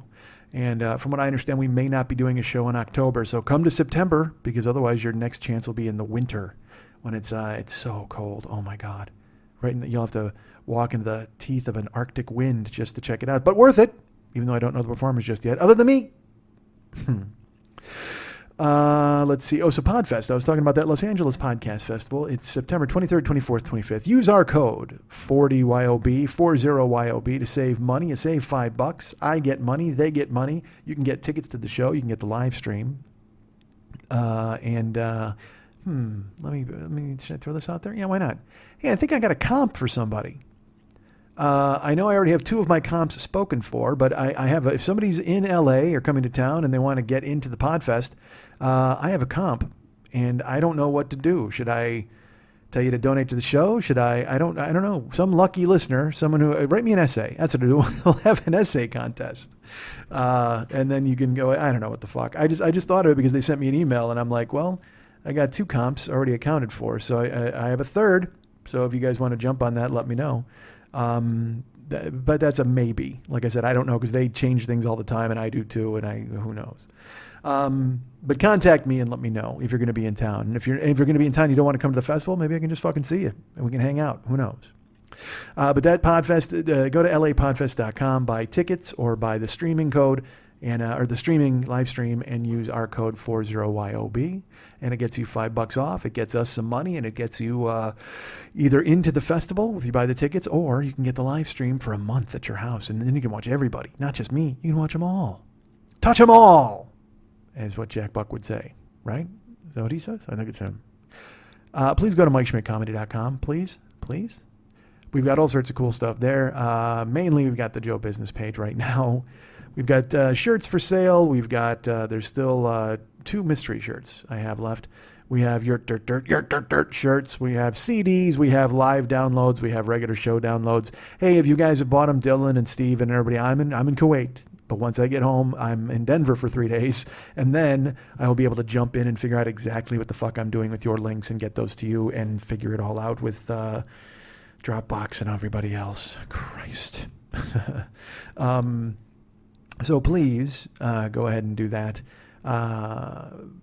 Go to the page. And there's, what else do we have at the Joe Business page? The live stuff, which is, Schmidt Comes Alive, Schmidt Alive 2, Stop Making Schmidt. The download files, we've got tweaked audio stuff. We've got the Heroes album from Mex. We've got Word Pimp Schmitty and the Misanthropic Gangster, which is out there, so you can pick that up. And also, the Amazon link is on that page. Please use the Amazon link for all of your Amazon purchases. That really helps the show. We see a check at the end of the month. It helps me out, and it helps me pay rent. And, seeing as I've been traveling, I could really use that money this month or next or next or next. So please, what you do is you click on the Amazon banner on our page. It goes through to the Amazon store that I have not built, but up in the upper left-hand corner, there's an Amazon link. You can click on that, get into Real Amazon. It uses our code, and we get credit, and you get stuff, and they get stuff. Perfect. They get money. We get stuff. We get money. You get, so what was time again? Money plus tragedy equals so it's comedy? Never mind. So please buy stuff. They get money, we get money, you get stuff. It's a perfect balance. And, also, remember this show is sponsored by MileIQ.com. They don't know it, but they do it. MileIQ.com/invite/HFVHB. That's MileIQ.com/invite/HFVHB. If you want to be a Lyft driver, go to Lyft and use the code Mike, M-I-K-E, 720057. That's Mike, M-I-K-E, 720057. And if you want to be an Uber driver, use DJZW1YTTUE. That's my code, DJZW, the number 1, YTTUE, all lowercase on Uber, all uppercase on Lyft, and all uppercase on MileIQ, I believe. But go ahead and use those things and get us stuff, and you get stuff, and I'd appreciate it very much. And I should tell you, I've looked hard into the Uber thing out here. I thought to myself, you know what? This is the place for it. You got to do Uber in the Middle East. I've been looking, I've been thinking, and I'll tell you, I drove here for a day and went, fuck that. Nope, no thank you. Because nobody stops, nobody cares, everybody's weaving in and out of traffic, nobody goes any way that they're supposed to. There's people driving up and down the wrong sides of the street. I mean, I've seen those fucking YouTube clips from Russia where people are driving in circles and staring, and the dash cams are always a fucking problem. But let me tell you something, this is just as bad, except it's hot out. Like, Russia's got ice on the fucking road. Here it's just like 118 degrees of people with chic hats on, just fucking avoiding one another and just smashing. I mean, I've seen 4 car accidents since I've been here. 4, less than a week. All minor fender benders. Nobody's killed or hurt, but it doesn't fucking matter. I mean, I couldn't possibly Uber here. They look weird enough at me. I mean, they don't even want to look at me at the fucking mall. Do I really think they're going to merge me into traffic? Oh yeah, let's let the American in. That's a good plan. Why don't you get over in your Toyota Camry, the American and the Japanese car? Oh, man, I'm shocked at all the cars they have here, because there's, like I said, Ferraris and Maseratis and fucking, Denali's, but also, I just saw a Lancer on the road today, and I was like, what the? I thought it was Winona Ryder from Stranger Things. I'm like, what the fuck?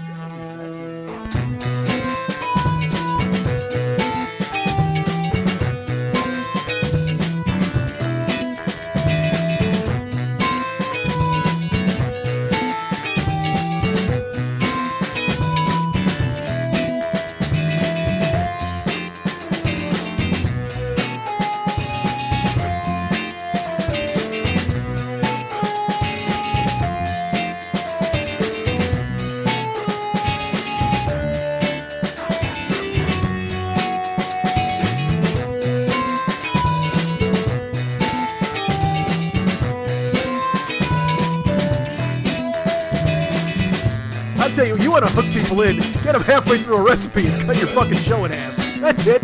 Do an hour about stewing this bale, get on a plane, and then come back and revisit it 2 days later, because that's the most important stew in the universe. Was there noodles or rice involved? Stay tuned!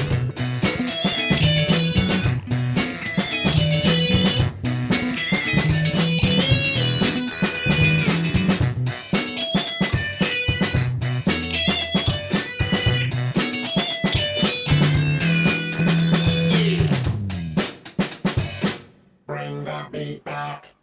Bring that beat back. Here is your soup.